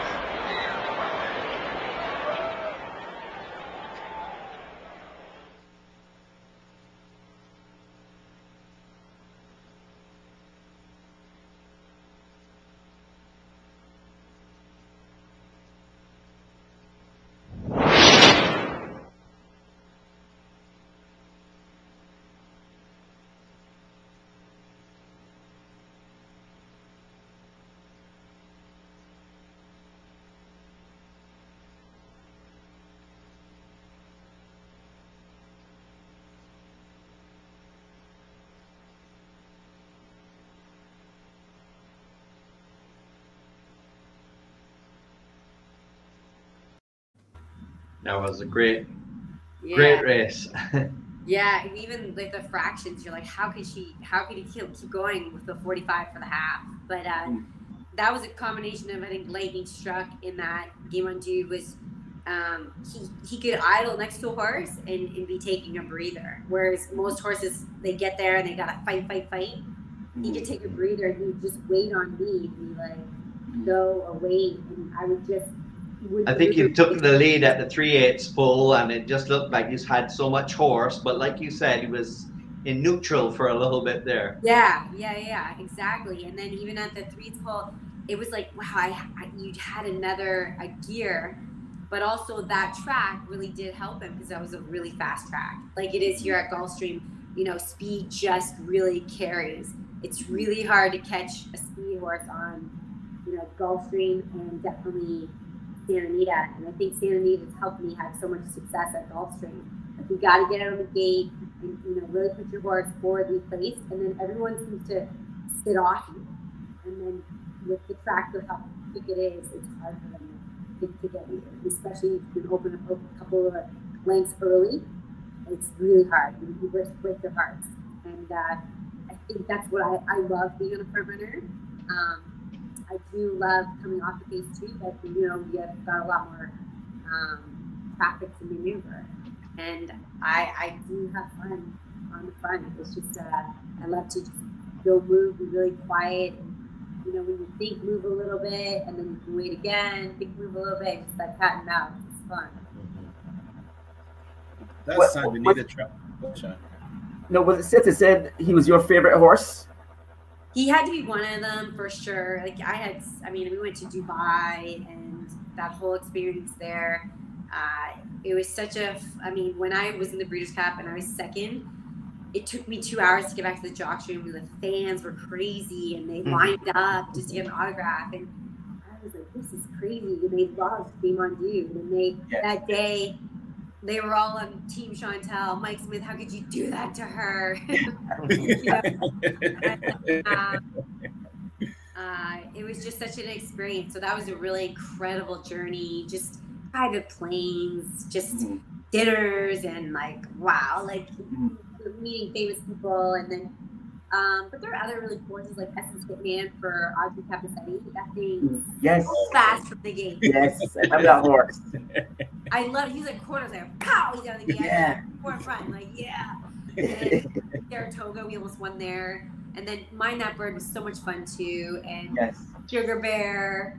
But with Mind That Bird, how unlucky were you not to get the Rennie Derby? I mean, did you ever have a chance or no? So we were going, and I was actually chasing Patrick because it was for leading rider. I had 13 mounts on the Friday, Saturday, Sunday. We rode every stake. John Bell is my agent. He took the call, and they said, we can't breeze it on Saturday, but we'll come and ride it. So we got the call. We're all breezed in the meantime. And I guess they were negotiating getting me off. I flew in. I was having breakfast at Mike Smith. And I got a call from an agent. He's like, pick up the racing farm and taking you on. I took you off. And it was only 24 hours to the race. And sucks. And I watched it in the room with Emma, and I was doing the reality show called Jockey at the time. And it was all live, and Emma was just like, dude, I'm so sorry. And I was like, oh, God, But I didn't know that, though. I just took a gamble to ask you that, but I didn't know you were that close. Yeah. Wow.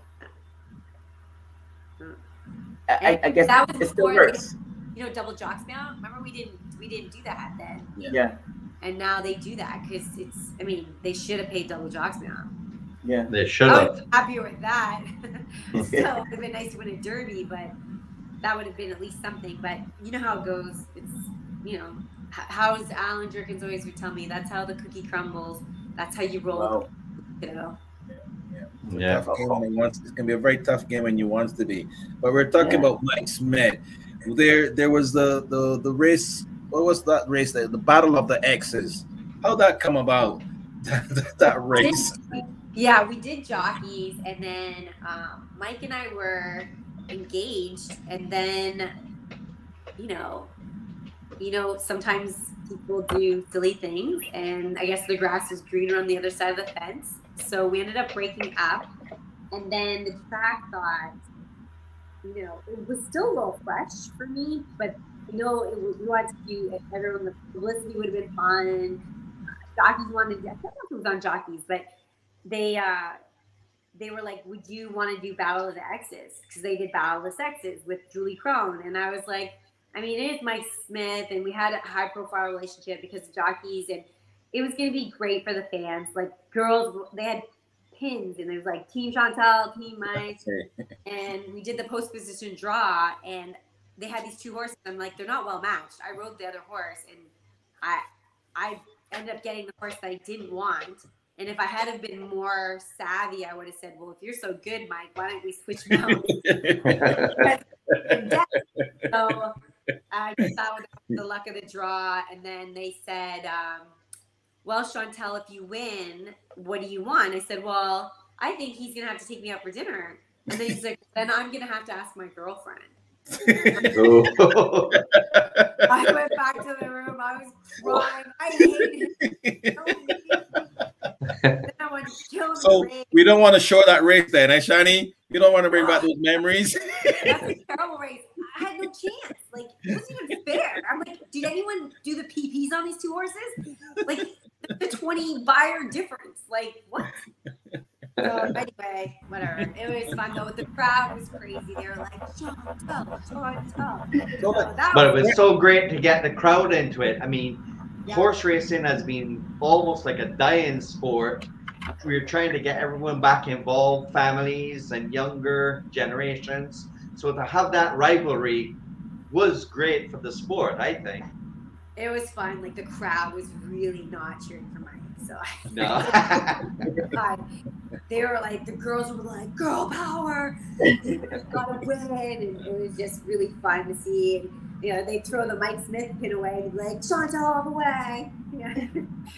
Would you do another Battle of the Sexes race against the same Mike Smith? And oh yeah. Let's see if you do it for sure. Oh yeah, but I'm picking the horse. Can't everything now. Maybe some racetrack will pick up that idea. Yeah. Let's show that race if we have it, right? Just to bring back some memories for Shani. Okay. Just introduce this show, Battle of the Sexes, the X's, to our viewers. All their friends, guys in the jocks room, as Mike was He's been in the situation, you know, being in a big race hundreds of times more than her. The opportunity to decide things in a personal relationship sometimes never happens for you. You leave a bad breakup and you never get a chance to go back and settle things. That is not the case for Mike Smith and Chantal Sutherland. They're going to decide it right here in the Battle of the X's. And away they go to a perfect start. Mike Smith definitely wants the early lead. He's sending Joker Face along, and he wanted that early lead, and he's going to go wide off the inside rail, try to intimidate Chantal into not going with him early on, and certainly Mike Smith's got it all his own way early, because it is Joker Face, and he's just taking them along, ears pricked, not in any hurry at all. Let's see, Chantal Sutherland not playing his game though. She's going up to put some pressure on him, and Parable is now running up alongside of him. Chantal said, I'm not going to hand you this race, Mike. You're going to have to kick on. And surely Mike Smith has kicked on now. And now they quicken as they head past the 5/8. Joker Face and Mike Smith lead it by a length. But Chantal Sutherland in a perfect striking position, and in fact now only a half a length back. So the two of them with a half mile to go now. It looks like we're going to be in for a real super race here. Mike Smith is starting to ask Joker Face to kick away now. He's sending him along on the lead. Chantal Sutherland also having to get to work now as Parable suddenly drops 2 lengths back. They're coming towards the quarter pole in the Battle of the X's. And Mike Smith is looking solid right now, because Mike Smith and Joker Face are now opening up. Chantal Sutherland's had to go to the whip, but I'm afraid Parable is not really responding. They come for home. Mike Smith shakes the reins now at Joker Face. Joker Face is clear by 4 lengths. Chantal Sutherland riding for her life on Parable, but he just doesn't have it. And Mike Smith, too crafty, too experienced, and Mike Smith has won the Battle of the X's on Joker Face. Chantal Sutherland tried as hard as she could, but Parable just didn't have it. Well, that settles that. Mike Smith aboard Joker Face is the better half of the X's. It's no dinner and wine for Chantal. And she lost this race early on, right, Simon? Joker Face getting the lead and kind of floating out on Parable into that first turn. Yeah, we'll hopefully look at a replay into the first turn. Maybe we could get Mike Smith and Chantal to have the Battle of the X's at the Barbados Turf Club at the Garrison Savannah next year. Yeah, right. Chantal will go around that paddock, man. Miss the wall. You know what's so funny about it? The name of Mike Smith's horse, Joker Face. Yeah, isn't that funny? Yeah. Chantal, I bet you Mike would have the guts to go around that paddock, man, with the wall like you would, huh? Yeah, I don't know if he. What did he go? What? Yeah. So John, you Shani, should give him a call and invite him up and see what he says. Yeah, you never know. one of the things I want to jump to is back to Game On Dude. What's the race that was 2011? No, that was in the Classic when we had the big inquiry. Yeah, that was crazy because it's the first time I rode him, and I, floated out a little bit, but because they had initial contact and they touched my horse's hind end, it turned me in, and it looked like I did all the damage. But when you really watched it again, they made the contact with you first. Yeah, so they knocked your back end out. Yeah, so what happened was the stewards were like, it was a long inquiry, and the fans, I messed up the pick 6, and the fans were like, I just got to California, and I was praying that it went my way because this is my first mount with Bob, and I really wanted to ride for him. But then when I did win, we went in the winner's circle, and I had the whole stand, boo! I never heard boo. And I was like, wow. And then when I got off the horse, 3 security guards said, you're going to stay in between the 3 of us, and we're going to run back to the jocks room. I go, run? Why are we running? And he's like, guys, you really, you screwed up the pick 6. And I'm like, well, it's just horse racing. He's like, no, there's some serious handicappers here. So we ran, and a guy came to take me out, and the guy knocked him down. And I went and security take me to my car that evening. Wow. A lot of the public don't get to hear all these difficult stories, huh? And once again, guys, it's a sport. That would never happen in Canada, though. Never. No, that would never happen in Canada. No, because the odds on the horses were crazy that day. The horses that ran 1, 2, 3, 4, they were all like double-digit odds on all 3 of those 4 horses. They're like serious odds on them. Yeah. Yeah, mine was 50 to 1, so nobody picked mine. Yeah. The odds were, and I mean, but Bob was really working the camera really good that day. You know, I mean, if you go back and watch the interview and stuff, he was working the camera pretty good. So none of the stewards were seeing anything, but he was working them pretty good. I think I heard him say that the stewards wouldn't take his call. He was trying to call the stewards. Yeah, because the other guys were thinking that's what he was doing, that he was working the stewards on the phone, but he wasn't, because he didn't get through to them.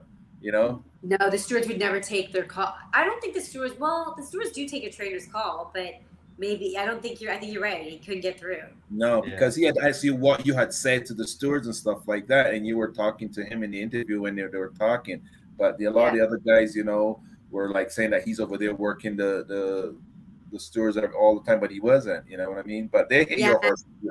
And then I worked a lot of horses for John Sadler, and the next day he told my agent, all those calls, take them back. Wow. Ride her, because he was so upset that his horse got beat. Wow. Yeah, so I think I had a year's suspension with him because of that, and then later on I did ride for him, but he was very upset that day.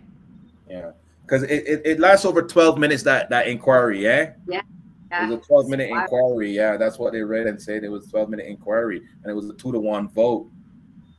So. And every racetrack I've ever gone to, something crazy happens like that. Like I went there, that happened to me. But when I went to New York, my first time in New York, there was a trainer named Colin O'Brien, and he is Johnny Velazquez's wife's father. And I worked a bunch of horses for that morning, and he's the little Irish guy, and he's like, Chantal, it's so great to have you here, and then so after that, I'm going to do this media thing that Chantal's coming to New York, and so I had to drive on this freeway. It's Hampstead Turnpike, and it's like 4 lanes, 2 lanes this way, 2 lanes the other way, and all the cars are parked, on the side of the road. And I see this little old man, I see this lady, and he goes out to get into his car and opens the door, and I'm like, oh my God, I can't move over, and you're going fast on this turnpike, and I can't move over because his car's there, and the guy didn't look, and all of a sudden, pow, I hit him with my mirror on my car. The mirror went flying, the guy went flying. I'm like, oh my God, I just killed someone.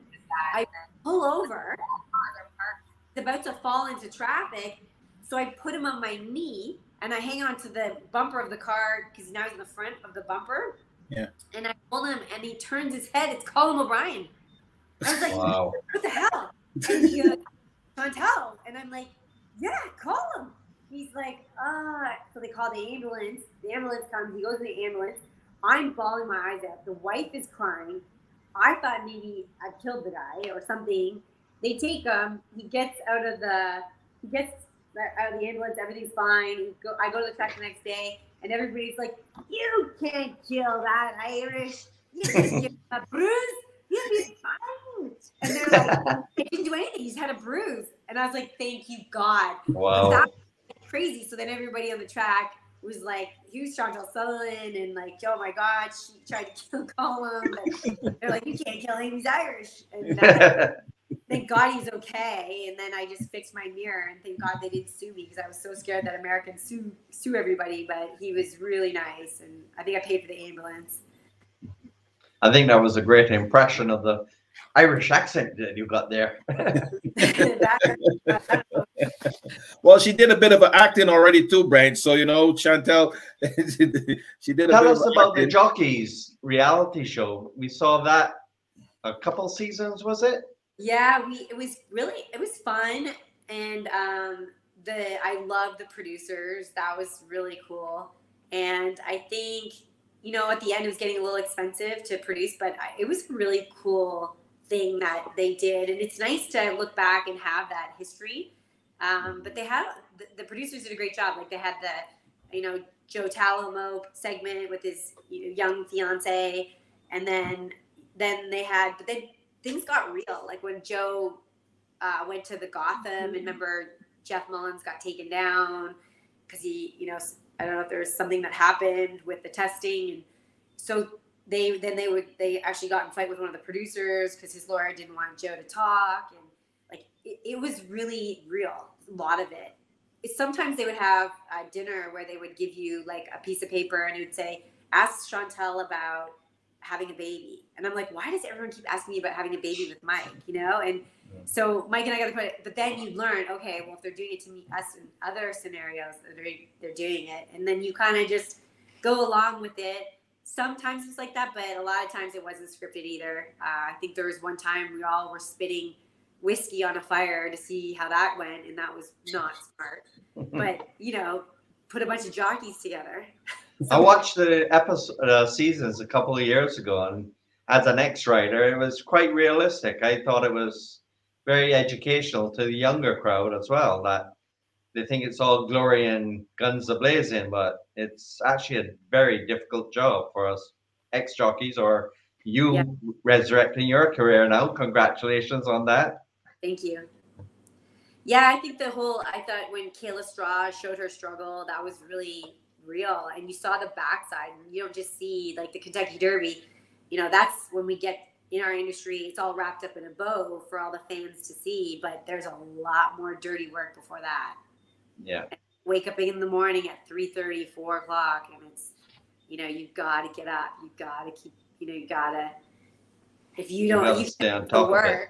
You know, that's, so yeah, I thought it was a good show. And a lot of young riders, you know, saw the show and got into the industry because of it. So that was good. Do you see any other reality shows coming out in the horse racing world, or?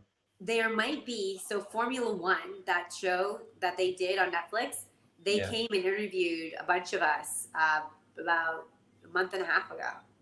Wow, so that recent. Put a pilot or put some interviews together and, you know, maybe put it on Netflix. I hope something like that great happens, but I know that when we did the HBO TV show Luck, it got dicey with the expense of how expensive it is to do horse scenes with like the cameras. And then also, you know, that got shut down a little bit because there was, you know, a couple horses that got injured and, you know, PETA got involved, and it just got really tough to continue it. So they did they discontinued it. So I think people are reluctant because it's animals and you have to really be careful with that. I think in the first episode of HBO Luck, it was a trick horse that pretended it broke down. And a lot of people freaked out at the, we went to that theater downtown Hollywood, and I didn't know that was the first scene, the horse breaking down. And I remember seeing the horse do the trick on the track, which was incredible. Like such a talented horse. and how they put the silver all over the horse so they can, you know, make it look like the horse got loose. And incredible how what I saw, but I think that freaked people out. And all the girls were crying in the bathroom, and it was like, but it was a trick horse. But that was back in February 2012, I think, on HBO. It had 5 episodes of that television series. Yeah, and I met Nick Nolte and Dustin Hoffman. Yeah. It was really cool, and it was just cool to see all the trick people and all the what's the word I'm looking for when people come in, stunt people. I had my own trailer, like it was really name on it. Like I felt, you know, wow. It'd be awesome to have you as a director of sorts of such a reality show, because you're the animal lover, the horse lover. Maybe your perspective could give a much more favorable reality of the horse. I saw one of your interviews. Horses love to run, and a lot of the animal rights people don't think they'll do, but the animal, the horse, the equine athlete just loves to run. Don't you think you'd be a great person to maybe direct a show which would focus on the highlights that the animals do love this racing? Well, I thank you. And I have talked to the producer who did Jockeys, and she said she'd rather do a show where you talk more about handicapping and what you look at on a horse, what you see in the paddock, their mannerisms, how they come over, because the handicapping part of it is the most popular part of it that they see. That is something that a reality show could actually exist on. And I guess the feedback she got was from the handicapper side. Like people love that. And I think with HBO, they had that section of 7 guys who were degenerate gamblers, and how they like found a horse in the backfield, and they're like, well, if we put it in this race and we get this trainer, you know, we could bet on it, and then we could bet on this one. We could do a box, an exactor, and people really love that part of it. So, I mean, and it would be cool, you know. I think people like a feel-good story too. So, and there are many feel-good stories. It's just right. I hope so one day. That would be so cool.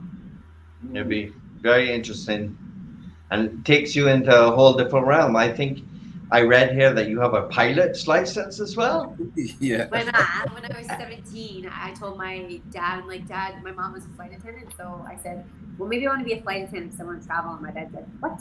You're not going to be any flight attendant. If you're going to be anything, you're going to be a pilot. So I went, did my Cessna 152, got my radio license. I went. Wow. A couple of lessons, and he did stalling in the sky. They just turned the engine off. As if that was it.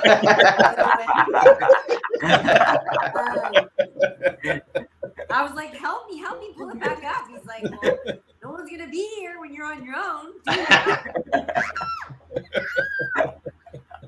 But Chantal, you're riding a 1,000-pound horse among how many different horses, and you get that done and no problem. What's the difference up there in the sky? Yeah, I like to feel the ground underneath. Oh, okay. And tell us also about your experience appearing in the 2004 TV commercial for equine watches, as well as being chosen People Magazine's 100 Most Beautiful People. How was that? I don't know how they picked that. But what?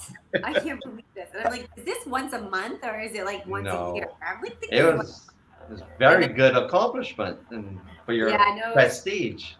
Yeah, it was fun. I was so honored, for sure. And I was like, I can imagine.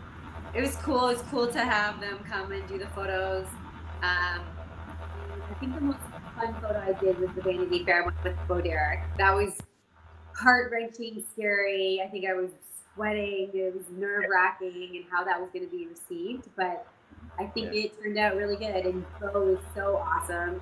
And just having the horse come up to the elevator, and he had to go on a green screen. So yeah, some cool things that I have gotten to do.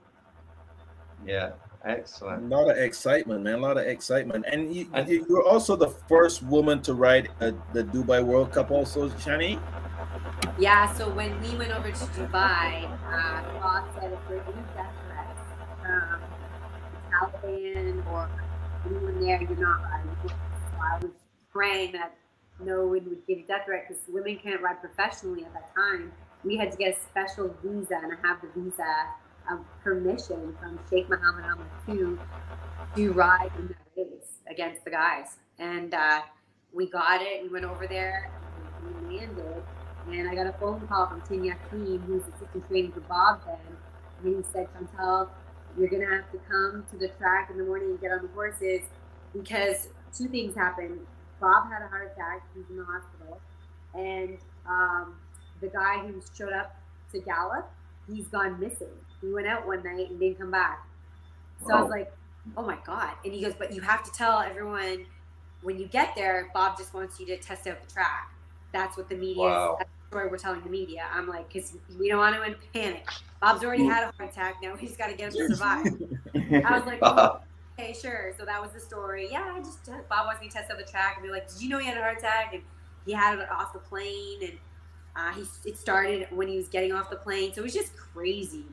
And it was just really hot. And they had the horses so far away that Bob wanted to ship the horse to the track because it was a 1.5 mile walk. Then they train and the 1.5 mile back. So it's like 4 miles a day. It was hot, and I guess it's just what he wanted to do, and it didn't work out. We were in the gate. Bob wanted the 14 hole. I was like, I really wanted the 1 hole because it starts on the turn, and I'm like, right. Post, even if I'm in there a long time, I'll get him out, and he's speed. And to me to get over from 14 horses on the turn is going to be really challenging. Mm-hmm. And so that gate, we went in the gate, and it's not as sturdy as ours. I don't know if they have like the thing that breaks it. One of the horses tried to break through, and it shook. And when it shook, Dude got tickled, and you can get tickled, and he sat down. And I go, no. It's not like at home. The guy just goes. And I'm behind everybody, and I'm like, oh my God. So then I remember looking, and Game on Dude, you know how he pulls. He's like, I got to get through. So I remember Frankie Vittori looked back, he's like, go girl. And then Jose Lozano goes, go girl. And everyone was letting me through. It was crazy. And I was like, oh my God. They're like, go. And then I got to the front, and then here comes the Sheik's horse just blew by me. Wow. So, yeah, that was a wild day. Mm. How many other countries have you ridden in? Like, they've been... Japan, Hong Kong, Sweden. Where else I rode? England, Barbados, Jamaica, Trinidad. Wow. Well traveled. I think that's it so far. Canada, the United States, all over the US. Any special experiences racing in England? I loved England. I think there's a race I was on the turf, and you go in the race, and they talk a lot more. And Haley Turner was in the race, Frankie was in the race, and we came around the turn, and I guess I heard Frankie say something about my bottom. And like, you're married now, what the hell? So he kept saying this, hey, we go around swindly bottom. He's talking my bottom. I'm like, what? So I'm like, Frankie, what were you saying in the race about my bottom? He goes, this swindly bottom. What is this swindly bottom? It's the 10, yeah. So I had nothing to do with my butt. I guess that's a European thing. You guys call it a swindly bottom? No. Swindly bottom? It's the turn. In Barbados, they call bottsies. I would have to get that muted.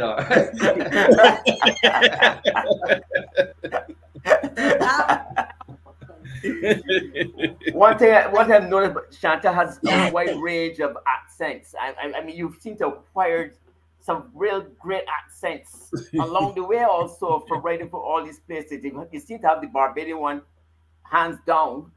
Irish, we give you that. And the English now. So, like,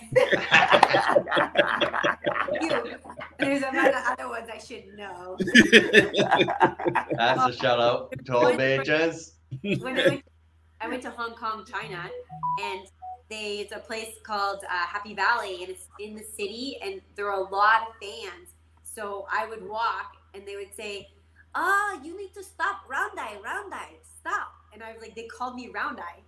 And I was like, okay, that's new. And then they said, you stop. We go 30 seconds, take photo, and you walk again. And I was like, okay. And then they say, round eye, stop. Oh, round eye, go. Round eye, stop. Round eye, go. Because the camera people are banging into each other, and my name there was round eye for the whole time. Round eyes. Wow. Wow. That's a beautiful thing about traveling, eh? Mm-hmm. Yeah. Well, I mean, from traveling so much, which place did you really like, though? Did you like Europe best or Hong Kong? I loved China. If I could have ever gone back there, I mean, things are a little crazy right now, but the way that they had a lot of South African jockeys had contracts where you get $1 million and then you get your own penthouse and then you make money on top of that. Wow. Such a wicked system. Yeah. Wow. Like, if I could get a contract to ride here, I would be gone because it's just so unique, and the shopping and just it's so beautiful. Like, the city is crazy, like congested, but then you go outside and Shatin, these beautiful places, and it's so old, the history. And I mean, I would have loved to just immerse myself in that culture. England, you have to travel so far, track to track. So you're living in a car. So I didn't want that. Mm-hmm. And then Japan was so expensive.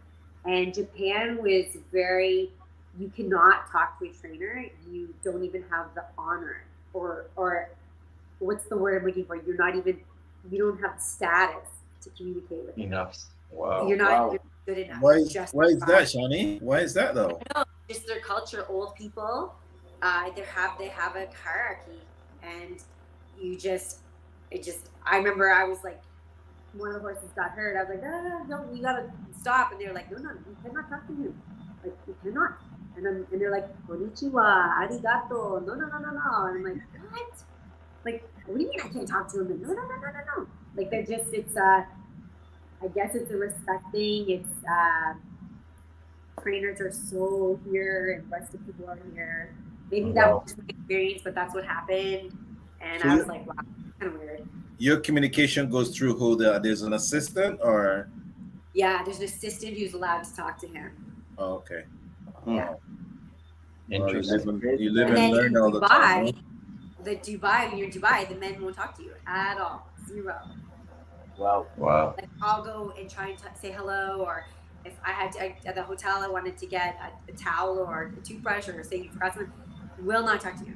You have to get out of it. And I was like, this is so crazy. And then you see, the women in the burqa, and they walk, 5 steps behind their husband, and the kids walk in front of them.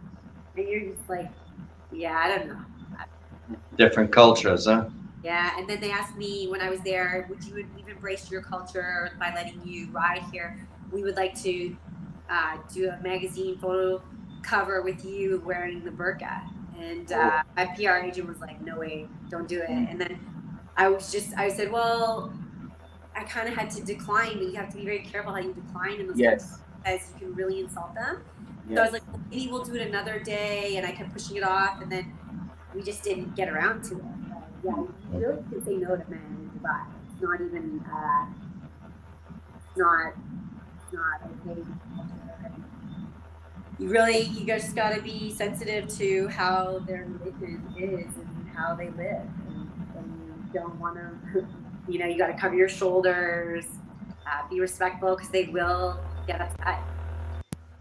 So is it is a place that you're not really too fancy to go back to, right?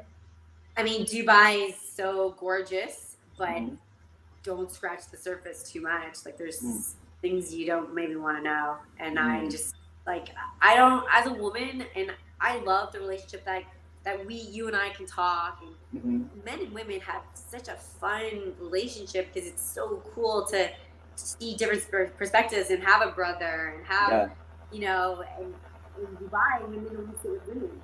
But can you imagine his whole life? You never get to have a buddy as a woman, and you never get to talk to them, and you just, they're only a wife, and you never have that friendship. And women stick with women, and men stick with men, and I don't know, I think you're missing out so much because it's. Yeah, I agree. Men are pretty cool. We're good, but I love the mix, male and female. Yeah. I don't know if I would ever be comfortable with that, not having communication with. You know, being a woman and knowing that those women have covered their hair their whole life. Well, you have to Many respect beautiful women more too in the game. What a journey, Shani.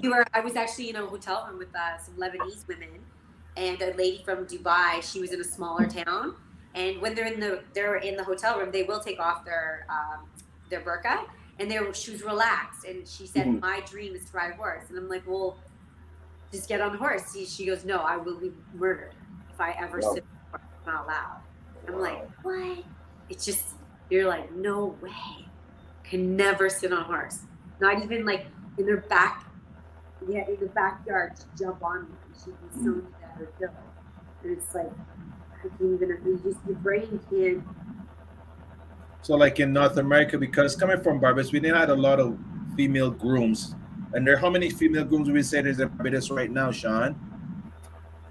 I see a few young girls around now. I mean, about 3, 4, you know what I mean, 5 the most. When we went to Canada, we see so much more females involved in the game, you know what I mean? To see that was pretty impressive, you know? I was like, my time when I was riding, Sonia Perkins was riding also. So by the time I got to Canada, I was accustomed of women kicking guys' ass all the time riding, you know what I mean? It wasn't a big thing, you know what I mean? Like, it wasn't a big thing to see Chantal Sutherland, you know, doing what she did. Sonia Perkins did it to us a lot. Yeah. Before Chantal, Emma, and Francine were the first female riders to reach over 1,000 wins in Canada, right? I mean, for us to come and see that too, right? And I mean, and Emma is still, Emma and Chantal is still. Yeah, and she's embraced her, you know, her gender, her everything. Yeah. I love. I mean, it's been awesome to watch Emma, and I just love that Canada's so open like that, just multicultural, and just I feel there's no sexism because there's the whole jocks room is like the same. Like we have just as much as the guys. It's very equal, and they made it very important that it's fair and there's transparency. And I love that about Woodbine, and I think a lot more tracks around here could, you know, really use that transparency because it keeps things really integrity. You have to have that because when you start losing that, that's when, you know, things. It's just not good when the track starts to lose integrity. Yeah, a little bias. A really role model in integrity and a role model in transparency with the stewards, with how they show everything, like all the things that they're doing with the Tapita, like how far they went into it, what they're testing. They really make that extra effort, and I think the fans love it, the handicappers love it. It's they a lot of tracks could follow their lead. How do you like racing on Tapita and other dirt tracks, or even the turf? Which are your preferences? I like the Tapita a lot. I think it's a more heady ride. You got to be more patient. But I would say though the Tapita here can be a little unpredictable. Like some days you can win on the front, and then some days it's from way. Same thing here too. Same thing here too. Is it? Same thing here too. I tried to really dissect Emma's mind when she was here about. We were going over the heat, the temperature, the water. She's like, it's like a candle. If you do this, you do that. She was really. I was like writing down everything, and I put in. I have notes on my iPad of like how much rain last night did we get, and then I'll go jogging, and you can see what tire track when it's packed in. It's way easier to run on when you go off it, and it's really laboring on your legs. So I really try to get and figure that out, and then so I like it. I do really like it. I like there's no kickback, and I personally love the grass. I love the grass because I love that a horse can come from off it and have a quick turn of foot. and the corners are tighter. I think I am very good. One of my things that I'm good at is really cornering tight, and I think that's from the training track at Woodbine. Also, Woodbine, Barbados is that tighter turns, and I learned on those tracks. And to the boy downs in Winnipeg, that's a bull ring. So I also Gardner Farms, that's a bull ring track, and that's where I grew up. So I learned how to change the lead early into the turn and really cut it tight and almost touch the rail. And then hold my turn out of the turn, because here it's banked a little bit and it will project you forward. But you got to really hang on to that line and get low and push into it. And it'll give you 2 strides and it'll just like shoot you. And I learned that in California with Tempest Normal. When we rode at Los Alamitos, he said that. He said, that's how you got to ride this turn. And it's that the turn tight at the end, and it really can really take an advantage. But if you let it push you the other way, it'll throw you out wide. So you gotta figure it out. But so yeah, I love turf, and I like the dirt. If you got it back, if I like to do fun, eating dirt and getting kickback. Horses don't like it, and even if you're favorite, you got to get it really close. And when you take that chance to get really close, if they put the brakes on, you're on heels. So, and with dirt, you always want to be smooth. You can't, like on turf, go fast and brake and go fast and start again. So, but then when you're further back, you get kickback. You don't like run into it. So you got to either go outside or really get tight on the rail. It's more tricky coming off the pace. So front run on the dirt, any horse on the turf, and Tapeta doesn't matter. Like at Goss Gym, I mean, you guys are always changing, because you can ride. There's 3 surfaces now, and on the day of racing, you can have 5 mounts, and you can ride 2 or 3 on one surface, 2 on the other. It's always changing what you're doing out there every time you go there now, which is so sweet and competitive. Because just like here in Canada now, are all Triple Crowns on 3 different surfaces, and down there you guys now have 3 different on a day's card. You have races running on 3 different surfaces in one day. Yes. And I think like with Woodbine, it rains there, it's cold, you have weather changes. When it rains here, it's torrential, so they have to take it off the grass. So at least we can still run on the Tapeta, because there was a time that they were running on the dirt. It came off before we had Tapeta, and it really Gulfstream puddles, these big puddles, and there's a reflection because it gets really sunny here after rain, and the horses jump the puddles. And one guy, the horse got majorly injured and fell off. I went right beside him. I were playing, but now we don't run when that happens. We go right to Tapeta, so that never happens. The horses, they don't know. It's just, it looks to them like a mirror or it's a pool. You can't understand what they actually see, but they jump them, and it's really dangerous for everyone in the race. So I'm glad, for that reason, it is safer to have Tapeta and to have that option. I think it's great that they did it. I know, a lot of handicappers don't like betting it, but if they would do, they do in Woodbine, and tell them how much they've dug into it with the harrows, and did they dig into it, and with the rain, how much saturation did it get? Just tell them, and then let them make, because handicappers love to make their own stats, and then they just want to beat each other, and the guy who does more homework is the guy who's going to win. So, yeah, that's all part of the handicapping game, right? So just another. It's such a minor thing for them to do, and to get all that money back in the handle, and that's what tracks need. They need handle. Yeah. Well, I know our track, like last week, our track in the morning was very quick, and in the afternoon, we had 3 track records in the afternoon that same week. On the worksheet, there was a horse working 45 in the morning, and it carried to the afternoon. I mean, you had 2 horses running 107 last week. On the Tapeta. On the Tapeta. Yeah, wow. It was that quick last week.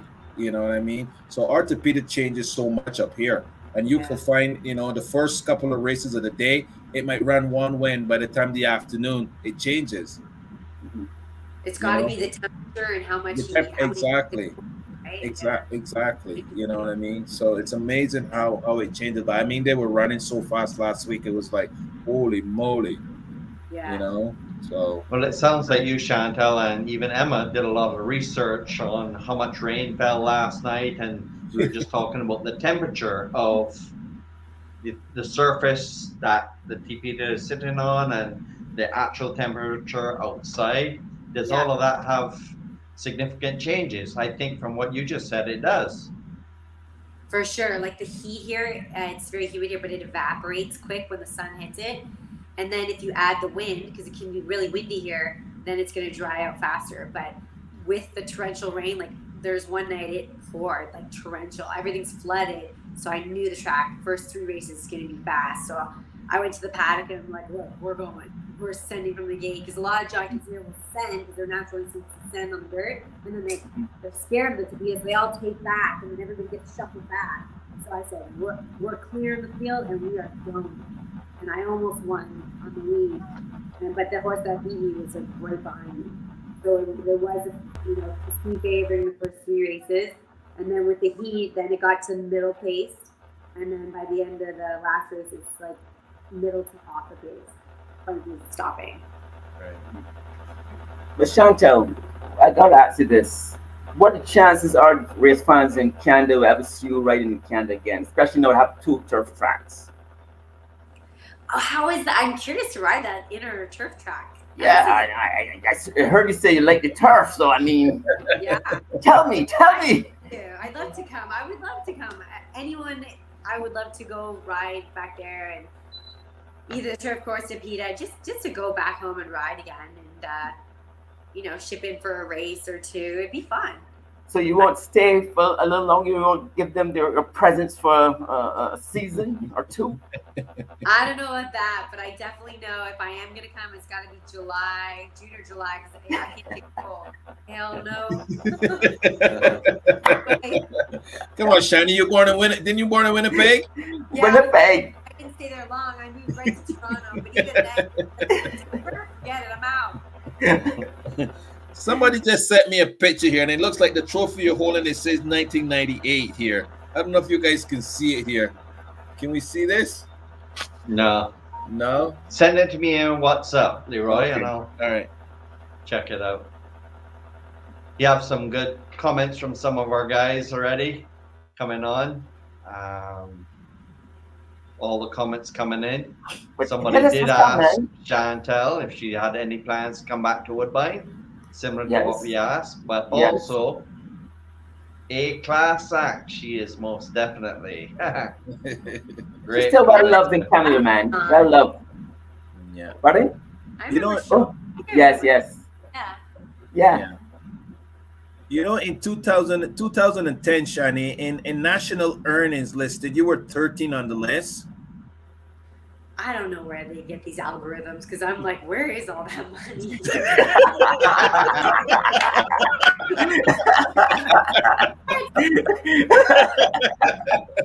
Well, I mean, statistics speaks for itself, you know what I mean? And that's what they print out here and show, you know what I mean? Like 2007 was bad because you were 77 on the list. But I mean, 2010 it says 13, so you had a good time that year. Yeah, that was Game On Dude. That's when we did. That's where you made your money. You know what I mean? Yeah. So I mean, like I said from the beginning when we started the show, your lifetime earnings is 55 million, and you're still riding, so it's still adding to that. Yeah, that's good. I mean. Yeah, I don't know. But remember, that's horse earnings. That's horse earnings. Yeah, I know. I understand. Very misleading to the average human. California taxes were terrible. It's another reason I came here, because there's no state income tax here. So it's a little helpful. But yeah, taxes in Canada, I shouldn't even complain about taxes. You guys. Wow.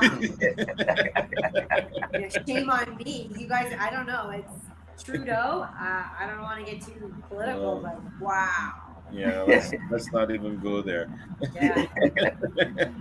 I don't know if you can see that, Chantal. It says there, Chantal Sutherland took home the trophy awarded to the winner of the ladies' foot race. Do you remember at that? Woodbine, they would have a race on the grass, and it was all the people would go in the gate, and they would make. Okay, that's what it was. Tyler said that to me. Tyler Gaskin sent it to me.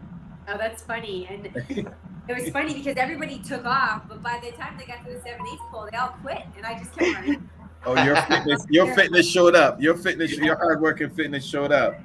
Yeah. Okay, talking about foot race. Talk about foot race. Your father was in standard breds, and you rode a standard bred in a race against what was it, right? In Australia. It was the Trotting Time Trial. The trial, yeah. That's right. Yeah. Under saddle at Meadows Racetrack. Yeah, yes. You've done so much, though. How do you get to do that? I mean, that is not something that. I know. I guess I had Gary Stevens' wife was my public relations agent, and I had a website. So people would go to the website and say, "Would Chantal be interested in doing this?" And then she would say, "Do you want to go ride a trotter?" And like, no. Like, my dad might want me to go. I'm like, "Dad, do you want me to do this?" "Yes, I want you to do it." So we all went, and it was hard because the harder you pull, the faster they go, but you can't hit or push like a jockey. Yes, so yes. And just pull. And if you let go, they break into a gallop and you got to start again. Yeah. I was dying. Emma did it too. Didn't Emma did it too? I don't know. I didn't know. She wasn't there. No, that one. Emma did it here too. Oh, yeah? All I can say is I worked with trotters one season in Canada, and I almost didn't come back to Woodbine. I was really enjoying just sitting back and doing this buggy thing. But it was great, though. It's fun. I love it. Yeah, if you're on the cart. I was on his back. Yeah, well, let's see the video, Chantal. Let's see the video. Let's see the video, Shiny. That's weird. Let's see the video. You can see I'm struggling. I'm like, oh my God. Oh, no.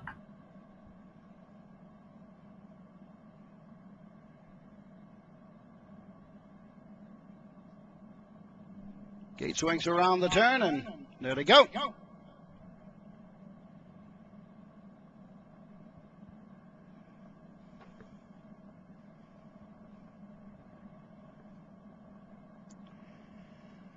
They're off and racing, going right out. DW's New York Yank this time, Chantal Sutherland Cruz. Into the turn, on top of the prompter by about 7 lengths. As they go over to the first 8, under 15 seconds this time. DW's New York Yank has a mark of 151.3 at Pocono earlier this year. World record at Yonkers, 54.3 on the half. Opening quarter at 28. The timing's perfect this time for DW's New York Yank. At Pocono, they went over to the quarter in 28.1. This time, 28 flat for DW's New York Yank. On top of the prompter, driven by Dave Palum by about 4.5. Into the turn. Going to the half-mile marker. DW's New York Yank halfway home, 57.3.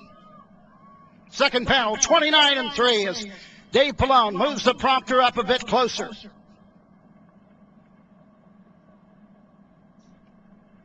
.5/8 mark in about 112.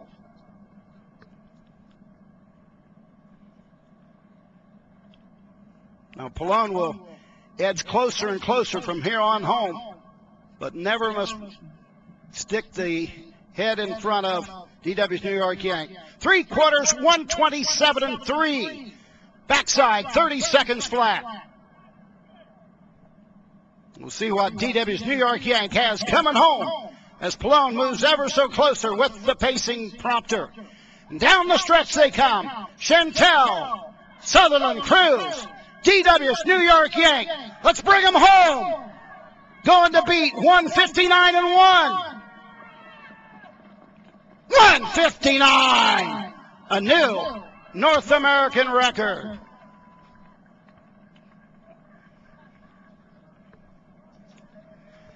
Chantal Sutherland Cruz scores in the time trial in 159. Breaking the mark. Wow. Isn't that crazy? Like when you let go, he gallops. So yeah. It was hard. How tired was your arms holding him like that, Shani? I was like, wow. I was like, do it for your dad, do it for your dad, do it for your dad. You don't have to do it again. You'll make me do it again. I'm like, I'm not doing this again. And then the guy behind me's like, ha, ha. I'm like, I mean, as soon as you passed the wire, you got up really quick and got that breath, man. Wow. I love the posture going down the backside. You had your knees tucked in and you could feel your arms. I was trying to use every inch of my body. I'm like, oh. That was a workout, man. Wow. No, but I mean, you've done so much, though. I didn't realize you've done so much your career off the track, off the beaten path you traveled, and that's really exciting. I'm sure. Very admirable. Yeah, I mean, how much people would have done that? I mean, well, I like that you took the job outside of the box and did other things, and yeah, you're in real estate. You got your real estate license now. Yeah, when I stopped riding, I got my real estate license in California, and I'm working on mine here in Florida. Oh, excellent. Wow, East Coast and West Coast. Wow. Yeah, I like real estate. I like interior design. I like fashion. And you can see that by just looking at what you have behind you. The picture behind you is very nice. Oh, yeah, very that's nice. awesome. Yes, it's very nice. Yeah. And we're racing here 3 days a week, Friday, Saturday, Sunday for the winter. So I have some time to do things for family, friends, and the real estate market here is pretty cool. But it's so nice to see that. And I mean, just last year, July 24th, you had a 4-day winner also. So you're still being dominant in the game still, Danny. I had a great season last winter. I was, when I kind of made my comeback, and I felt Kentucky wasn't really there. And COVID was tough. And when I got here, I started really training hard, like the boxing, and I just was like, I said, this is my last chance to really give it everything I got. And I went in there like focused and like every race and making my notes, and I know what it takes to be there. And I said, at all costs, this is your chance. You got to do it right away. And I was just like living, breathing, like in the races. I got to notice the guys, they're a little rougher. You have to be way more aggressive.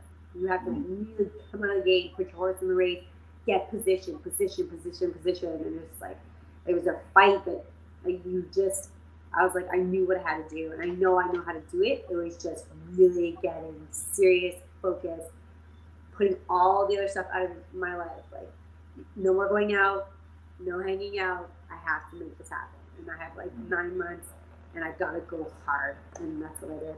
And it worked. And it showed. Go big or go home, right? Yeah. And then when you compare the summer meet, then you got that winter meet, which is the real competitive meet.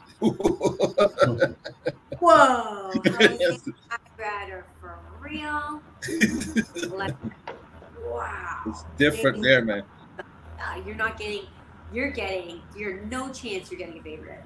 It goes Irad Jose, Luis Saez, then you had the second tier, which is Junior Alvarado, and you had and you have all these other top riders that are under that have been here and established themselves. Yeah. And it was really, and there's only 7 horses in the race. You're only filling the one race. You're fighting with the rest of them that we've been working all summer with for that one now. Like it was really tough. So I really focused on breezing and working horses and telling my agent, look, I don't want to go in there and ride 5:31 shots. That's going to make us look really bad. It's better we ride 1 or 2 or 1. Yeah. It's got a little bit of a shot, and then really work around this. Yeah, and then work yourself back in now to the summer meet, so you keep your stats up. And quieter, but naturally, everyone's got quieter. It was tough. I mean, they're getting 8 to 5 even money. Like there's nothing, and they're getting Todd Fletcher, Christophe Clement. Like you're not beating that. All the top guys, it's Well, before we get to it, you said you had some couple of Oaks picks for tomorrow. Yes. So, what are your thoughts? Well, I really I got a friend of mine. His name is Brandon Stroud, and he is a handicapper. And him and my friend Matt, we love horse racing, and they're at the Derby today. or the Derby tomorrow. So tomorrow's the Oaks, and we were going over our picks, and they go, who do you like in the Oaks? And I'm like, I like Castellino, Fancy Valentine if it rains, and I like Nest. And then I said, you know, of course, Echo Zulu. And they're like, yeah, Chantal, pick something that we don't know. And then the one guy, he said Secret Oath, because he pointed out that if he had that horse, that filly had got second in the Arkansas Derby, she would have been eligible for the Kentucky Derby. And nobody's really talking about that. And I said, well, Stroud, the last time you told me something like that, it was he likes the Clockers Special. We were at Gulfstream, and this first-time starter, 5-year-old first-time starter, his name was Cadillac Black, and I had won a race, and I went upstairs with the trainer who I won the race because he gave me a picture, and we went upstairs to see Brandon and Matt, and Brandon said, this horse, Clocker Special, on the grass, first time out, 5/8 of a mile, I think it can win. Those Clocker Specials are really good. And I said, 5/8 is a 5-year-old? Come on, Stroud, are you kidding me? If he misses the break, he got no chance. And they're like, I'm putting 500, I'm putting 1,000. I'm like, that's crazy. So they put their money, and the guy that was the training said, no, I know this horse has been training really well. And we all went, it is? And he's like, yeah, he's stabled next to my horse. So they're like, now Stroud's like, I'm putting 1,000. And anyway, they go to the gate, they get in the gate, the horse stumbles. I said, we're dead. She'll never recover at 5/8. Cadillac Black went around. We're starting to look like he's coming. And then we're cheering and we're screaming. You think it was the Kentucky Derby, and the horse wins. Wow. Wow. We were like, Brandon Stroud, he's really good with those Clocker Specials, and he likes that horse. So I was like, I think I might pick that one. Secret Oath. But if it rains, then I want to go for, I don't know, that Venti Valentine. Are we calling for rain, Shani, down there? Today it's going to rain a lot. It's going to be totally raining all day tomorrow there. Wow. And Saturday, and no rain. Saturday, no rain. So the ladies going to get rain and the boys get no rain. Yeah, and the track there, it's a longer stretch, and rail is going to be really good. Secret Oath does have the rail, but doesn't like the rain, the sloppy track. Oh. Well, the long shot. I suppose that the Ventic Valences went on the sloppy track before. Yeah. And so that could be one of the long shots. Well, we'll see how it goes. Look at this lovely comment. This show touches my heart. I'm loving it. That was good. Way to go, Chantal.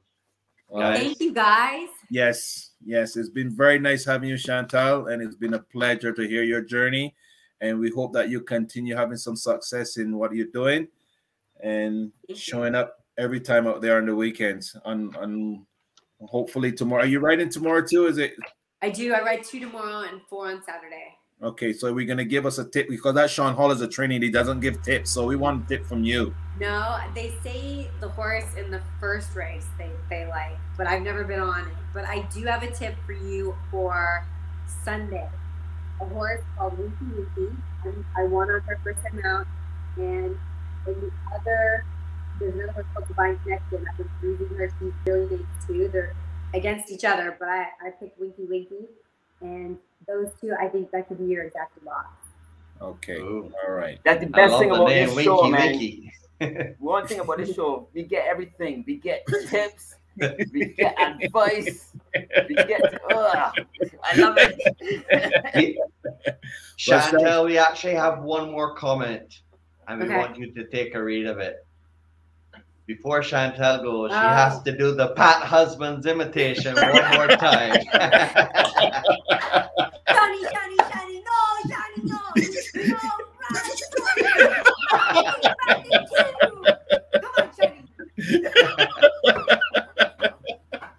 I love it. That's great. That's great, man. You guys have a great night. You too, Shat. So much success and great things to your show, and thank you for having me. Thank you. Well, that's the man right there. Sean Hall was the person who started this thing, and so all the tools goes to him too, and we just follow him behind what he's done. So my guys here, and I thank them for, they pick up the slack when I'm feeling down, and I'm feeling down today. But you guys rose the occasion. Chantal was a breath of fresh air. Seeing you, speaking to you, I thank you so much for coming to our show, man. Thank you very much, and stay healthy. And I love you And guys. you stay safe out there too, Shani, and God bless you. Okay. Take care. Thank you. Okay, all right. Bye. Hey guys. That was an excellent show, huh? Yes. It was great. Wonderful. I really don't know what to say. Chantal, I learned so much more about her, and like you said, Sean, she's so much into everything, like from her pilot's license to real estate, to doing the trotting, even when she won the running race. Oh, it's wonderful. Man. You can do anything in life that you want to do. That's the great thing about it, and that's what she's done. You know what I mean? So her bucket list has got a lot of ticks on it. A lot of ticks on it. No, man, this was really a great show. I mean, I learned so much. I didn't expect to hear all of that, and some. Yeah. Well, which was great. I think the best things I like is her imitations of many people. From the Irishmen to the Bajuns. She bring English, she bring Japanese, she bring every piece of everything. You know what I mean? Did it all. She did it all. You know what I mean? Did it all, man. That was great. I'm so impressed. I think that's what Hollywood do to you. I think you create that skill of acting, and I don't know. Great. Well, kudos to her. Well, before we go, I would like to show one of our great sponsors, the Barbados Tourism Marketing Inc. We wanted to invite all of you listeners out there. We had a great show. We're still going. We have a few more segments left. But here's our invitation to all of you.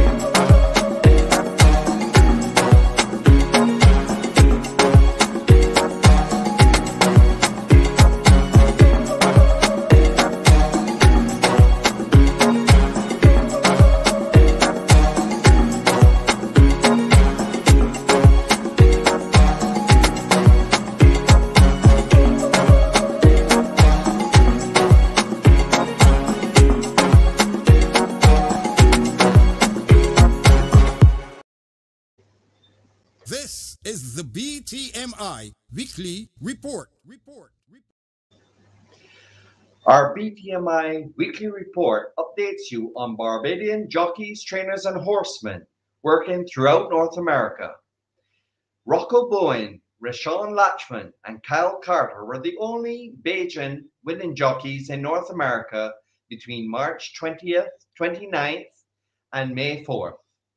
Rocco Bowen scored 2 winners last Saturday, April 30th, and once on May 1st at Hawthorne to move to 23 winners this year. Kyle Carter is holding his own at Turf Paradise, winning his 4th race for the year on Tuesday from 34 mounts, which was his only mount for the day. Rashawn Latchman won once yesterday at Charlestown to be the leading Bajan rider in North America. Meanwhile, Mr. Ken Ramsey, he will be looking to send over Casanova Kitten over to Barbados after he won at Keeneland recently. He says he hopes to send it to Barbados for the 2023 Sandy Lane Gold Cup. And welcome back to Leroy Trotman and Sean Hall. Yes, we have to thank the Garrison Savannah for providing us with this information. I'm very grateful for that, for those guys over there. Yeah, there's a Facebook page. Yes, Facebook page, Garrison Savannah. Anyone can search on Facebook with Garrison Savannah Racetrack. We appreciate all the input that they've provided, and it's a great group on Facebook that you can learn not only about Barbados horse racing, but horse racing from around the world, and follow all of our Barbadian horsemen, but also other horsemen that have done wonderful things in horse racing. Correct.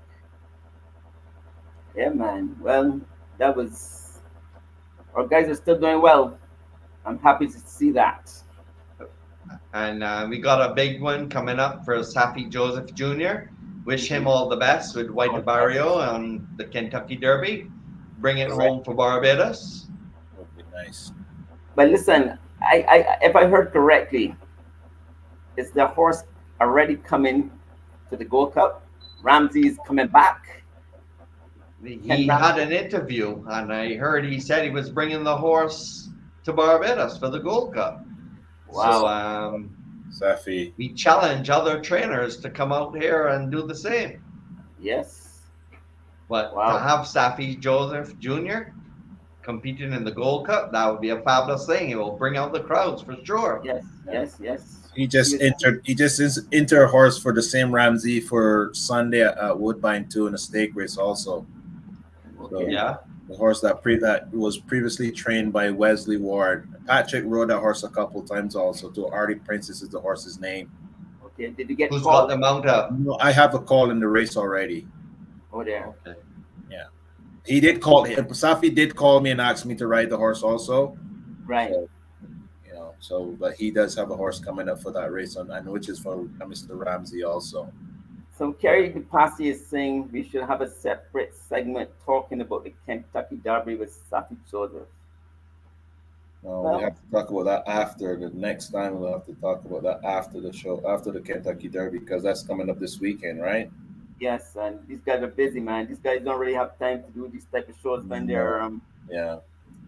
No, we are working on some bigger fish to bring in, but we have to wait till after the Kentucky Derby to try and attract those fish before, after. Sorry. So we are working on it, guys, trying to make the things bigger and better for you guys to enjoy our show more, and we definitely will give you guys what you're asking for. We just we would also like to go through some of our lovely comments that we weren't able to bring out earlier. Where Carlos Grant said a big shout out to our man Akeem earlier in the show.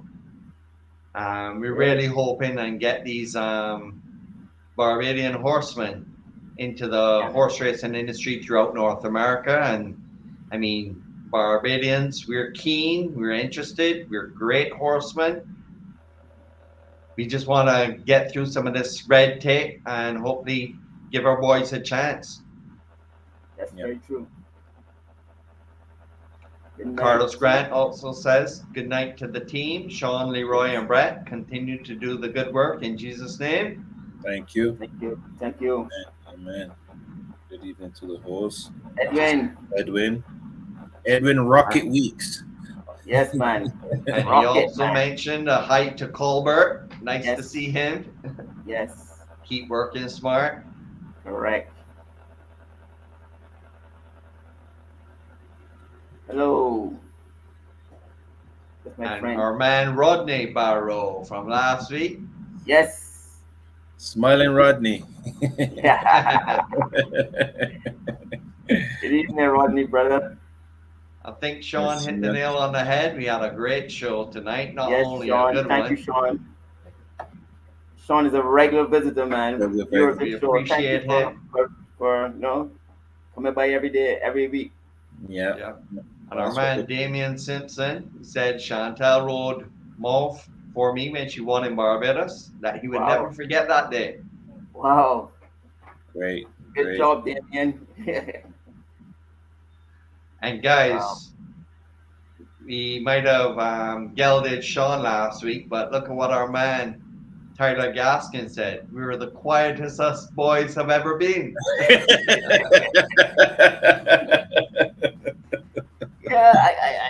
I must admit, I was kind of, Chantal Sutherland got me off very early out the gates. I was in trouble. I stumbled. I stumbled at the gates, guys. I lost my reins, my footing, everything. But Sean, you got to give her the kudos. I mean, she has done a lot for the sport. She's done a lot for herself, and kudos to her. We have to let her talk, man. Yeah. You have to sit back. Yeah. Very interesting. Give the ladies the floor, man. We got to give the ladies the floor. You know what I mean? I think it was a great interview because she talked. She let it all hang out, man. She gave us everything. Yes. Everything. We didn't have to interfere. You No. know, We were very respectable of her, you know, that's what's important, you know what I mean? Yes. She give it all. She told us everything. Another wonderful show, guys. And I want to just eat this Sean again. You still do it any more than Chantal? We didn't get a chance to ask Chantal. I'm sure But we started talking about her doing the equine, the watches. Yeah. That she did in 2005 and stuff. Yeah. But guys, you know, let's go jump back. I know Chantal was the host of the thing of the show, but those guys you interviewed early in the show, Sharp, something that we gotta, you know, continue to push and get these guys out here, because the way those guys spoke and everything, it was very, you know, those guys really touch you, you know, to hear how they speak and everything, knowing that we have those kind of guys still at home. I know we talk about a lot of the youngsters and stuff like that, but I mean, if those guys speak like that and the youngsters will just take note of what they're doing and what we're trying to do for them, that we can touch them in the right way. And like I said, I'm going to follow up on what I did for that guy today with the trainer tomorrow and the next day to make sure that I push it into to get it happen, because unless they see it happening, there won't be, you know what I mean? It don't mean that we're not doing anything. We want to show that we're doing something. But one thing I want to add with Ray Williams, right? Ray Williams became a Southern Award winner, being on a work permit. Yes. Canada. Yes. Right? Yes. And it shows you what somebody who's coming to Canada work permit could do. They could go to the highest heights. Yes. You know what I mean? It doesn't matter if they were they were a citizen of Canada or what. He came to Canada on a work permit and won the Southern Award in 2017. And I think that says a lot. You know, it tells you a lot that it doesn't matter. Once you have the talent and you're given that opportunity, you can make it to wherever you want to, you know, to make it. Especially those young apprentices who come to Barbados, because they're the guys who can get hot on the west coast out there, you know, with those tracks down there. And because it doesn't seem that many apprentices get a chance to ride at Woodbine. Woodbine, yeah. But things like, you know, the changes that has to be made and stuff like that in order for those guys to get to do that, because like that work permit thing, they're only allowed to do that out west, but at Woodbine they have to have more steps to be able to do that. And I mean, what's the way to do it and where to do it and how to do it? Those are the questions that need to be answered. Yeah. Well, we're talking mostly about jockeys and apprentices, but I mean, what about our grooms and exercise riders? I mean, there's a definite need for that in Woodbine and at Toronto. I mean, yes, the roof needed, man. They need it badly. We just need that racing room, man, to let our guys go. Does that, because you are not having much grooms, how does that affect trainers bringing horses in because of not much help? Does that mean that trainers just at a standstill? That of course there are. Of course there are. They, you know, there's trainers have to tell their owners or find something to tell their owners in order to slow the incoming of those horses down, because they're overloaded right now. There's trainers. How much people are needed at Woodbine right now? Tell me. Oh boy, I mean, about another 200, 300. I would say, you know, comfortable. You know what I mean? I mean, when you talking from hot walkers, still you got to mention hot walkers. We're talking grooms and exercise rider, but we're still talking hot walkers. I mean, there's how many trainers have those exercise machines, you know, that can put horses on, but at the same time, I mean, the other day, Mark Cassie's own was broken down. So now he had to turn to not be able to send out 8 horses at a time because he doesn't have 8 hot walkers for those horses to come back and catch those horses to cool them out. Wow. When you look at it like that, you know, it's like you having your phone and depending on your phone to work, and it gets the Wi-Fi goes off or something. Now you're screwed. So the same thing with the hot walking machine. You know what I mean? You go in there now. He can't send out, if you're accustomed to send out 8 horses a set, he can't do that. He's got to send out maybe 8 one set, and hopefully, you know, one of those same exercise riders to cool out one of those horses. And the next side, he may have to send out 7, or the next side, he might have to send out 6. And then when he has horses working, a horse that's working has to cool out longer. Right.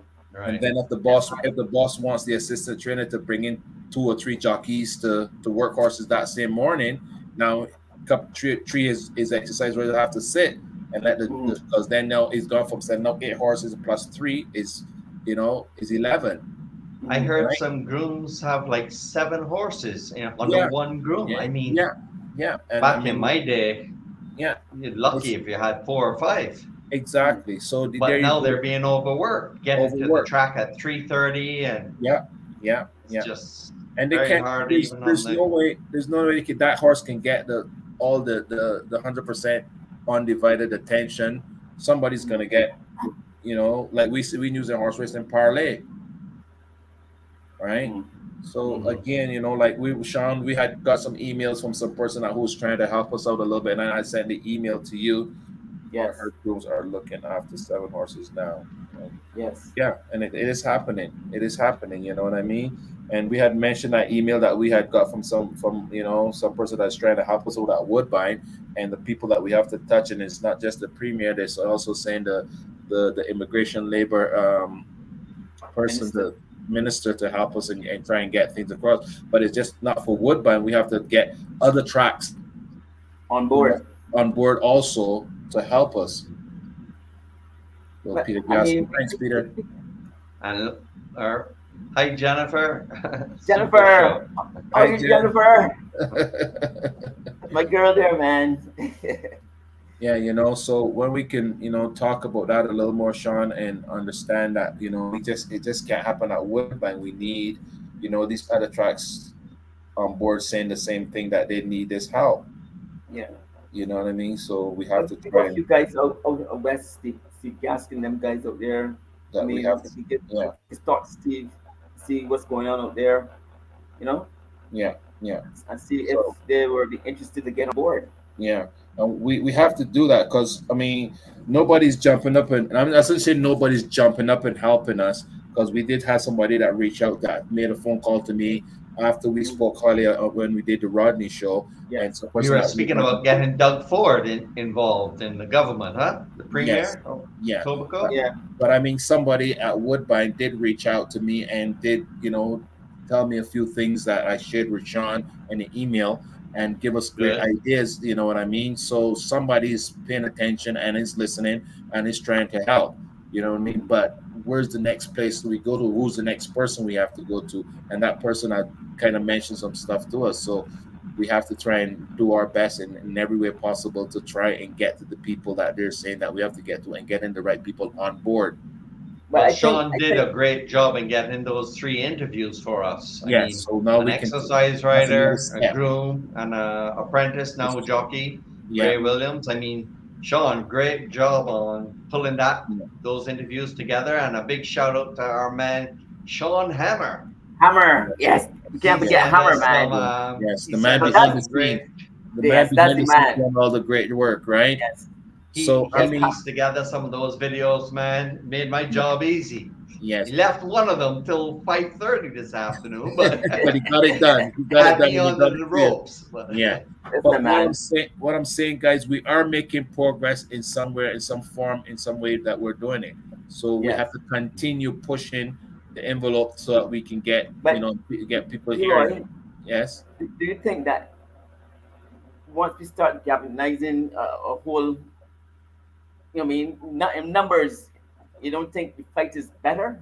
Well, of course. So it means that everybody will have to have something to say. I mean, I don't know if everybody is willing to do it, but well, we can only try, right? We can only try. It's not. You're not going anywhere with Canadian workers at the track. That proven thing is not happening. It's not happening. You got trainers that got to worry about, that the morning of getting a text, oh, this body's not coming in. Next text, that body's not coming in. You know what I mean? Now you got to look, oh, shoots.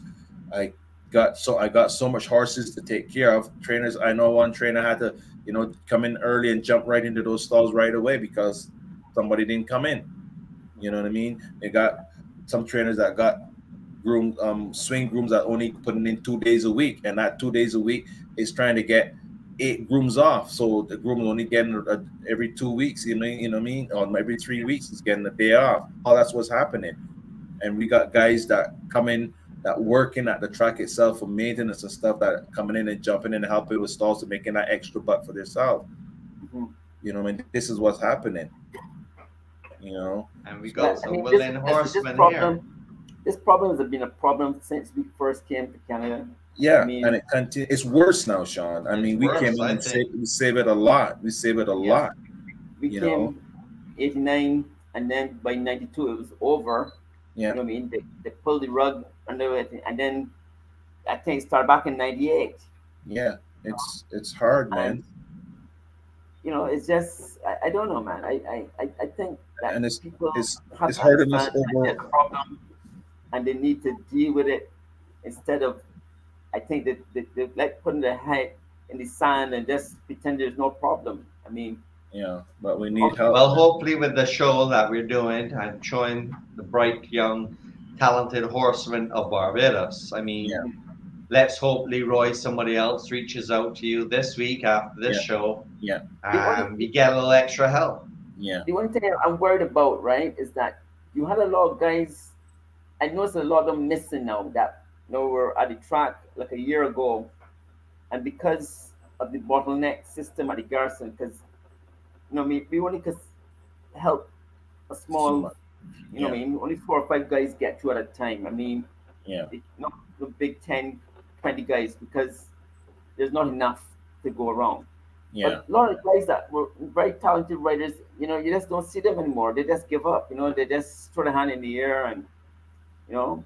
But it's I don't want to say that they're forced to, but at the same time, they got to look for another avenue to try and make a living, right? Of course. You know what I mean? Because they got their families to feed. You know, those guys that are very interested in making sure that their families are fed have to go for a different avenue to feed their family. You know what I mean? And we're not just, and let's make sure that we're not just speaking about Barbados alone. Let's speak about the Caribbean, because I mean, we're all West Indians together, and we want to look out for our guys. You know what I mean? Because I really want to, you know. They've only tried to start here first, though. I mean, no.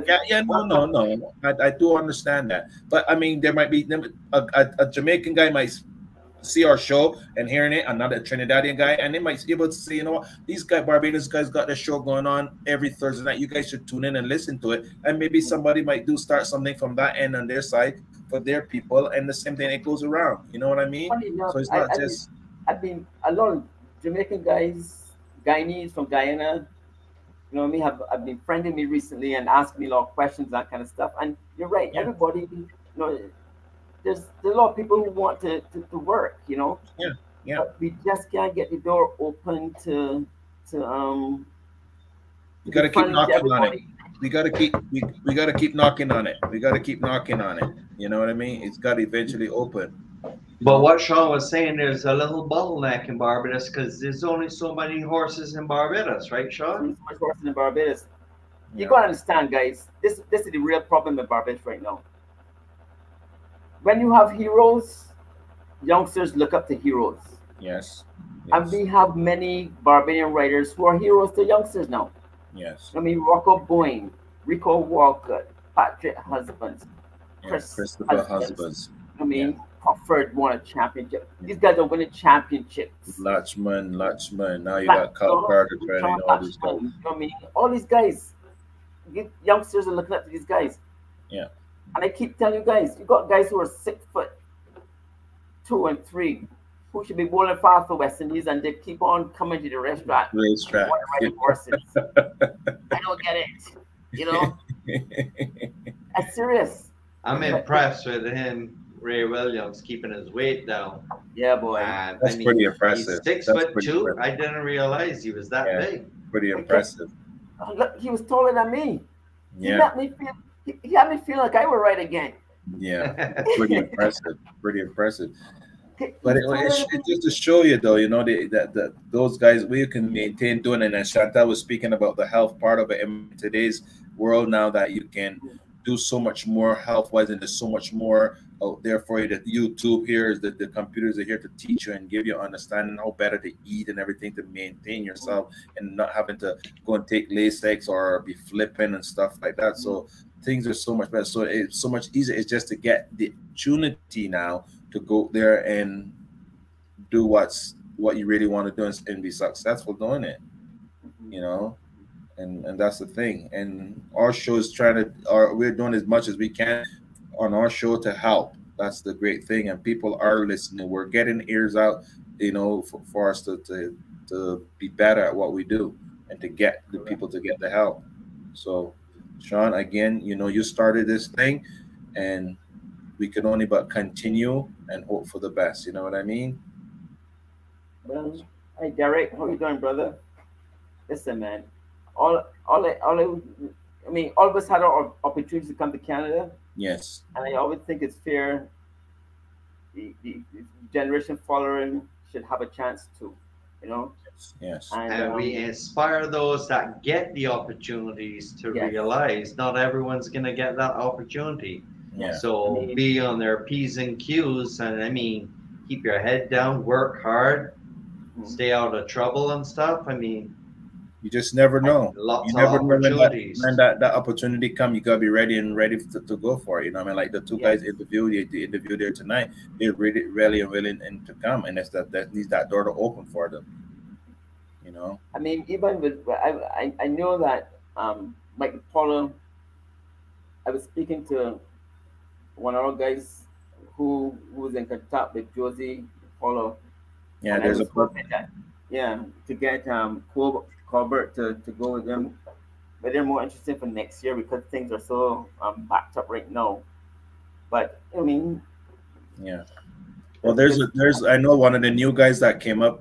He's working for them as a groom right now. I don't remember his name, but I see him every day, and I know him from a little youngster in Barbados, and he's there, and he's making. He says, "Leroy, man, I'm enjoying this, and I'm so thankful." He's so thankful, and you know, I mean, and every time I walk in there, he's in there in those stalls just doing his thing, man.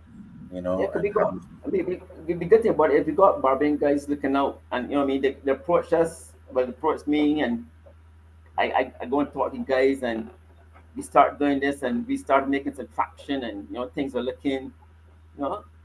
And Leroy, you're the man, you know, you're up there, you're well respected too, and everybody knows you because you're Patrick's man, and everybody knows Patrick. He's top man, and so you're in a good position, you know. You're in a good, well, like I said today, after I listened to that interview, within 15-20 minutes, I was at the trainers, and like I tell you from the beginning of the show, what I did today, and hey, Leroy, if you recommend this guy, I'm in.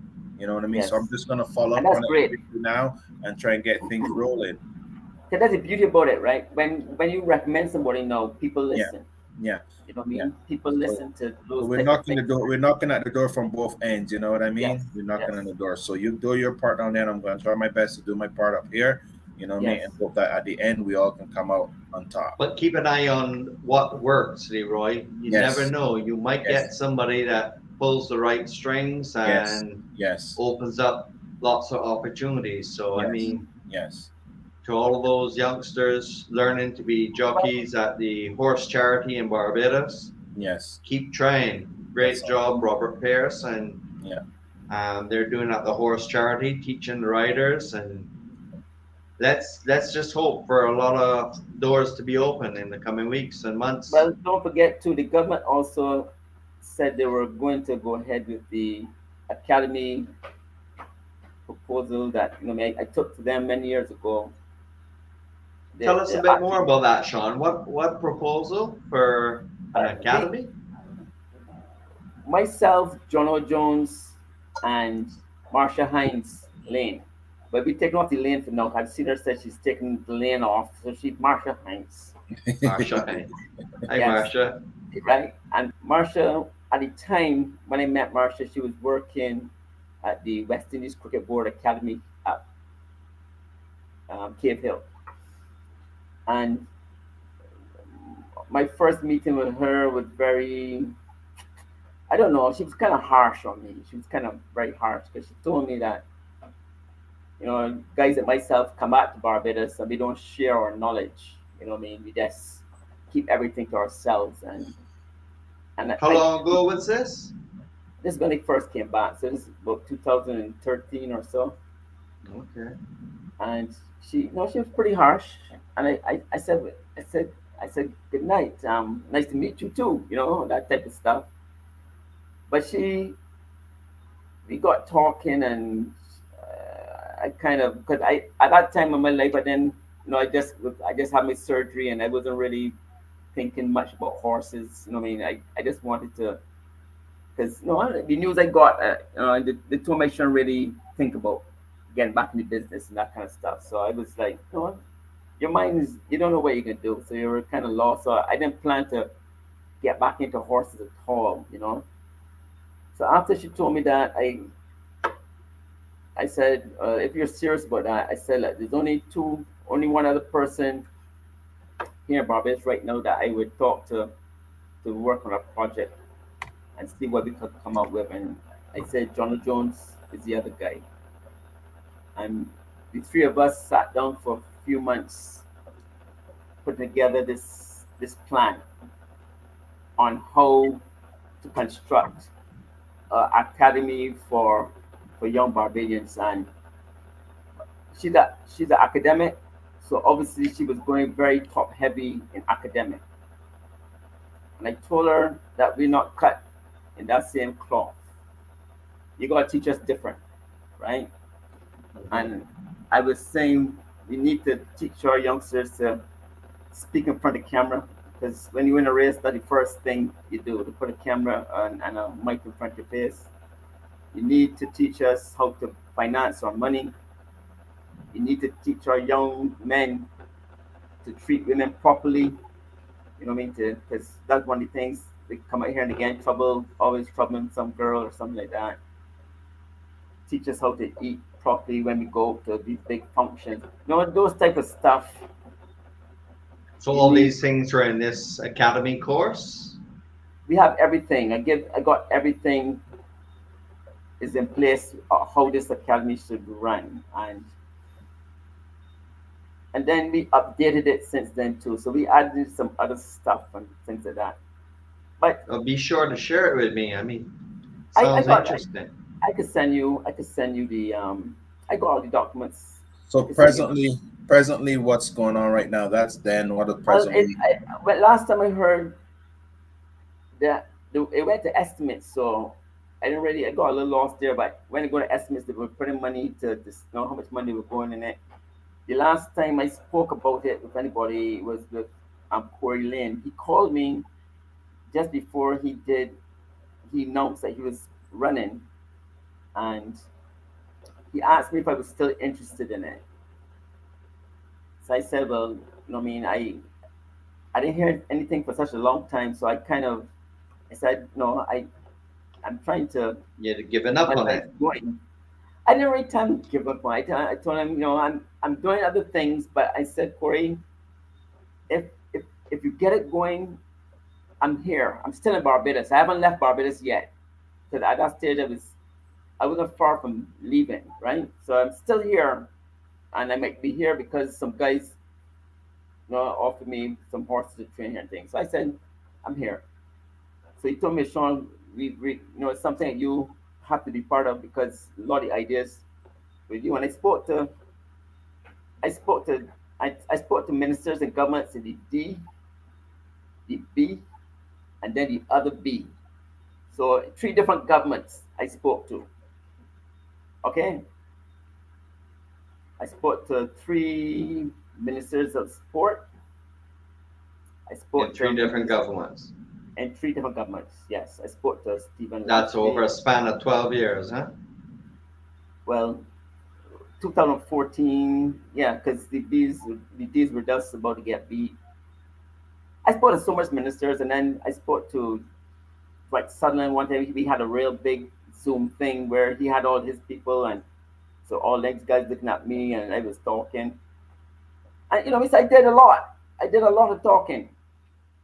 So it's out there, you know what I mean? So what's holding it up now is just we're waiting for someone in the government to. To tell you the truth, I haven't had the time to call Corey to see what's going on, or since he's become he's now in administering government and stuff.